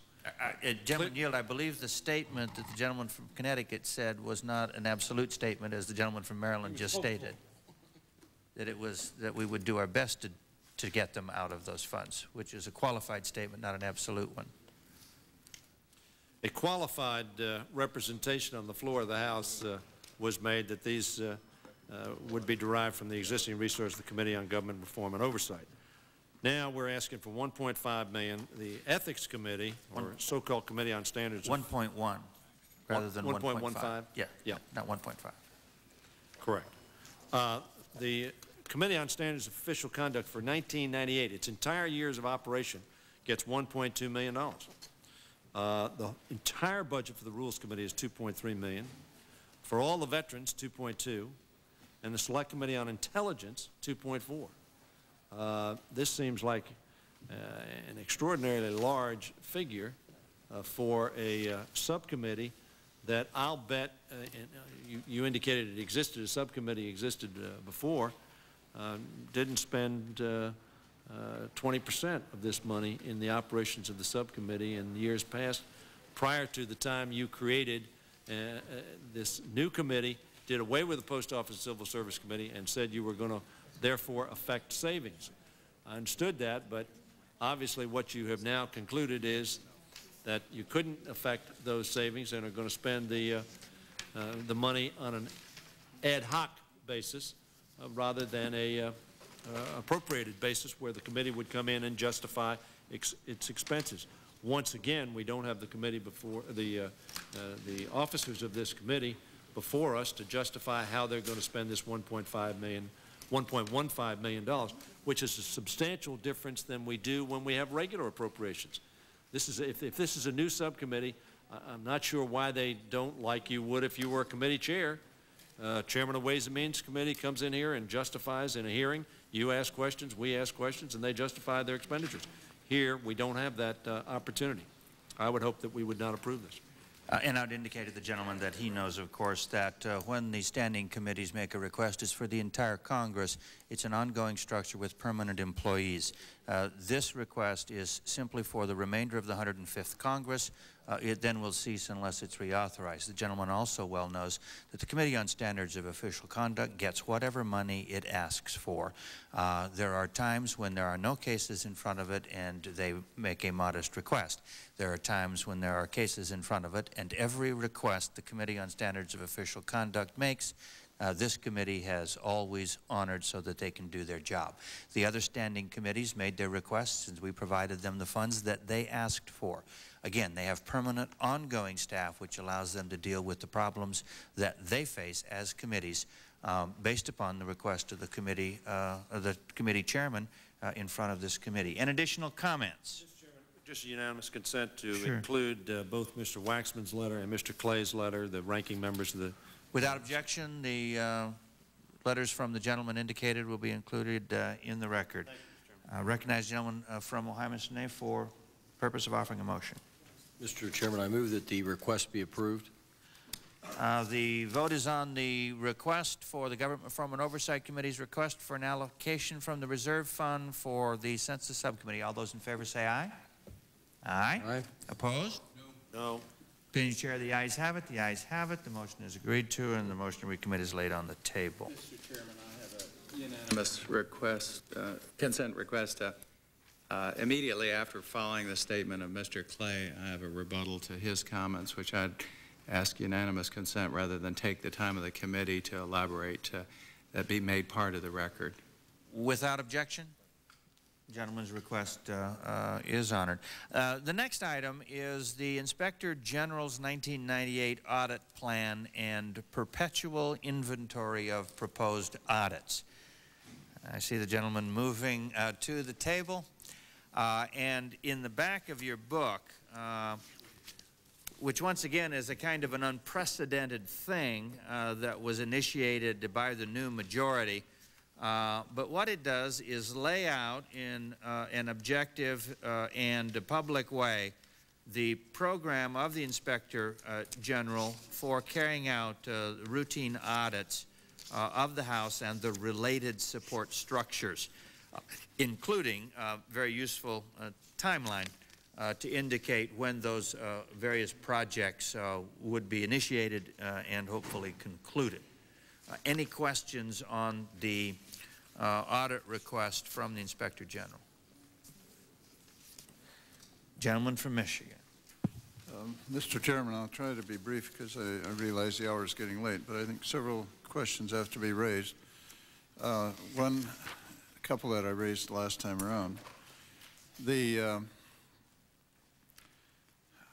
At the time that the Republicans took over the majority of the House, they engaged in extensive audit simply because no comprehensive outside audit had been done for some 40 or more years. That was done. We are busy cleaning up the system, the financial systems of the House. At some point, it seems to me we're going to need fewer auditors than we've had the first 3 years. And I asked Mr. Lanehart last year if we were at the point where we could begin to reduce the number of audits and auditors, and since we're in a stationary operating mode now rather than a cleaning of the house operating mode, his response at that time was, we're not quite there yet. So the same question again, are we at the point now where we can start saying, look, we've got everything organized, it's stable, now we're just doing routine annual audits rather than cleaning the house audits. Where are we at that point, and when can we expect you to come in here and say, I've really got too many staff members and I really don't need as many contract allocations as I've had, and we can start saving some money here? Well, in my proposed annual audit plan and in my testimony before the Appropriations Subcommittee, I indicate that our audit inventory has leveled off with this year. But there's still twice as many audits in our perpetual inventory as are included in our annual plan, and twice as many audits that need to be done as we have staff and dollars to perform them now. However, I think it's good that the inventory is leveled off. We have seen the stabilization, if you will, in the House that has occurred, but I think we're at the optimum level right now. Actually, I probably would argue for a little bit more, but I'm not going to do that. Until we get a clean opinion on the financial statement audit of the House, until we resolve over 300 outstanding recommendations that still need to be corrected, I can't see any way to reduce our resources at this time. Furthermore, and really even more importantly, the Office of the Inspector General adds value to the administration and financial activities of the House. And that's our philosophy. We don't try to go out and do the gotchas. We try to provide management advisory services to help improve House operations. And you're right, things have progressed tremendously since our first ever House audit. But I'd mention that we were the ones that identified that the House had a year 2000 problem. It had been ignored and now is being addressed as a result of our initial audits. That's one that was a gotcha, if you will. But in addition to that, since 1995, we've been working with the Chief Administrative Officer in the implementation of the FFS system. And I think he would attest to the fact that our involvement's been instrumental in that effort. We're now working in the human resources payroll system, trying to help determine the requirements and then help in the implementation of a new human resources payroll system that I think is critical. The same thing's true of the fixed asset system. And at the request of this committee and the Appropriations Committee, we added to our annual plan last year and audited the mainframe migration options that this committee directed in November of '95 HIR to perform and didn't perform. So I think our resources, if you will, even though they're different than they were in the beginning, and actually about half of the original budget in the original House audit, I think we're at an optimum level right now. I think we need to continue with that level for the foreseeable future. I noticed in this audit plan you appear to have fewer audits directed at HIR relative to the other areas of the House than you did the last time around. Does that indicate that HIR is in better shape than it has been in the past and that the recommendations that you've given have been followed? As you see, as the next item on the agenda, approving the security policy, there have been a number of improvements in HIR, foremost of which is the new director, or Associate Administrator, Tim Campen, and his philosophy, if you will, of how to manage HIR is quite an improvement. What we did for the HIR plan was try to back off and let him take the actions that are needed in the management area, and we concentrated in the security area because we figured we could help the most, and this is agreed to by the Chief Administrative Officer, that we could help the most looking at security, concentrating our efforts in that area. And final question, how are we coming on the entire financial management system for the House? The financial management system, when it was implemented, there were 10 tasks that still need to be completed to really stabilize the system and complete the project, if you will. Unfortunately, we're still working on 6 of those 10 activities, but again, with the new team, with the CAO and the finance officer, I think we've got a good shot at completing those by the end of the summer. That will stabilize the existing system. For example, they've reduced the number of vendors that were listed in the file that caused erroneous payments, duplicate payments, by about 50% just in the last couple of months. So they're making major strides. In addition, the Chief Administrative Officer has proposed to the FFS Steering Committee that we look at the ultimate solution, if you will, for a permanent solution for a new financial management system that would get at some of the issues that you've raised in the past of putting on the members' desks accurate, timely information of their expenses. That we're very encouraged by that and working, again, with the Chief Administrative Officer towards that end. All right, and let me clarify, not just on my desk, but on my computer desktop. Yes, sir. That's right. Since I can access my personal bank account over the telephone and find out instantaneously what my balance is, I think it's entirely appropriate that members of Congress be able to look in their computer and find out the balance in their MRA at any time. Thank you. Thank you. Any additional comments or questions? I want to review those numbers because obviously if you don't have helping hands to carry out the various audits to make sure that the books are accurate and that decisions are being made in a timely fashion, it's difficult to do it. How many employees do you have now in the 105th Congress? We have 21. You have 21. How many did you have in the 104th Congress? We had 19. And how many did you have in the 103rd Congress? Three. Chair recognizes gentleman from Ohio for the purpose of offering a motion. Thank you, Mr. Chairman. Chairman made Prior to offering the motion, the gentleman from Maryland is recognized. Chairman made a good point. When we were in charge, we didn't do the audit job properly, in my opinion, and we had too few people doing it. We were moving in the right direction in a bipartisan fashion, so I think that I want to make it clear, I think the audit function is a critical one. Mr. Lanehart, I think you are doing an excellent job. And I think we are moving in the right direction. I think this timeline and setting forth what we're looking at, when we're going to look at it, the time it will take, is an excellent step. And I think this will, and I think you do your job in an absolutely nonpartisan way, not bipartisan, nonpartisan, as we would hope it to be. This institution needs to run honestly, efficiently, and in a timely manner.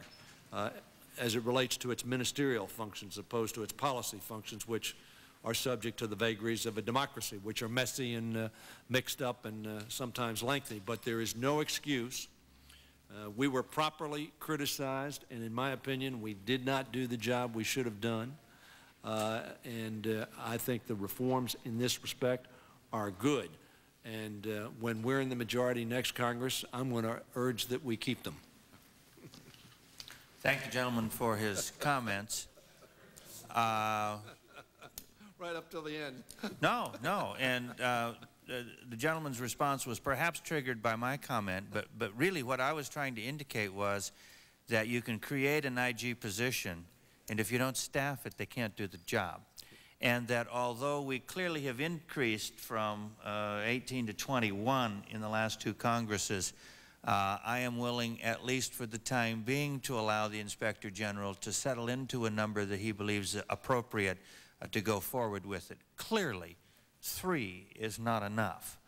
21's getting there, and we'll see over the next, the second session of the 105th and the beginning of the 106th when we oversee the plan that you offer to the Republican majority, if in fact the numbers that you have are appropriate.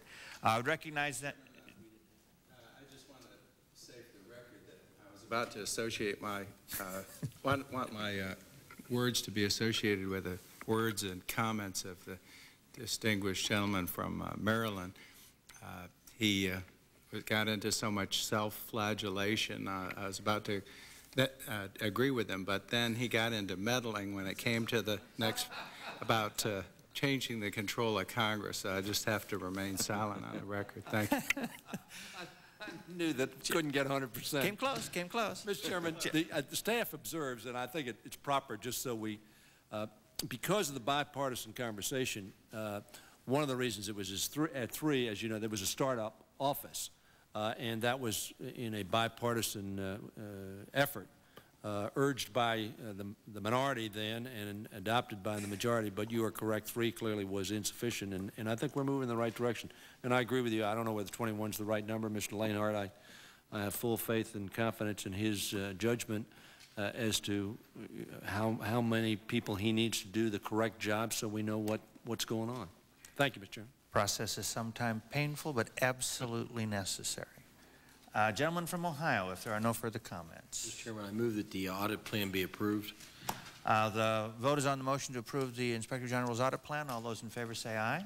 Aye. Opposed? The ayes appear to have it. The ayes have it. The motion is agreed to, and the motion to reconsider is laid upon the table. Gentlewoman from Michigan. Thank you, Mr. Chairman. I had been inadvertently did not ask unanimous consent to have Mr. Payne's letter, as the other 2 ranking members have been inserted as a part of the record. The letter from Mr. Payne, or any other extraneous material that any member wishes to insert at the appropriate place in the record. And the last agenda item is a resolution offered by the Chief Administrative Officer dealing with information security guidelines. Does any member have any comments? Gentleman from Michigan have any comments on the security guidelines? Just a quick comment, Mr. Chairman. I continue to be concerned, and I think it's important to make this comment just to publicize it. I think the major security danger that we face in our computer system is still that some members insist on having their own modem in their own office, and that's the easiest way for a hacker to break in rather than using the callback modem system that HIR has installed. And I think I realize they like to hang on to it and it's difficult to remove it, but I think we have to, over the long term, move into the direction of removing that. Thank you. The gentleman makes an observation which the chair will only indicate that as we move rapidly into a fundamentally different way of communicating over the internet, the web, and members have unprecedented flexibility in utilizing computers with electronic extensions, that we will continue to do as best a job as we possibly can in providing flexibility and usability to members. But the bottom line has to be that this money is taxpayer money. It has to be used for the furtherance of their legislative duties, and that an argument of a desire to emulate the private sector or what they may have purchased with private dollars is simply a comparison that cannot be made. However, within those constraints, we remain committed to provide members with the ability to meet their elected responsibilities as easily and conveniently as possible. And frankly, I think we've made giant strides over the last several years, but clearly we need to do more. Any additional comments? Gentleman from Maryland. Gentleman from Ohio, have a motion? Mr. Chairman, I move that the resolution be approved. The vote is on the adoption of the resolution on information security guidelines. All those in favor say aye. Aye. Opposed? There being no noes, the ayes have it. The resolution is agreed to, and the chair would ask the gentleman from Ohio to say the magic word. Mr. Chairman, I move that the staff be allowed to, or I move for unanimous consent staff be allowed to make technical corrections and conforming corrections to the without objection, that will be done, and no further business. Gentleman from Maryland. Just a question, Mr. Chairman. I had talked to Mr. Ehlers earlier in terms of the Sanchez resolution. Are we planning on bringing that to the floor next week? Chair's understanding is that the resolution is planning to be brought to the floor next week. My understanding is that legislative days will be only Wednesday and Thursday, and my assumption is it will be done, but I'll get a confirmation and get back to the gentleman. Thank you. My assumption is operate that it will be until we know otherwise. No further business coming before the committee. Committee stands adjourned.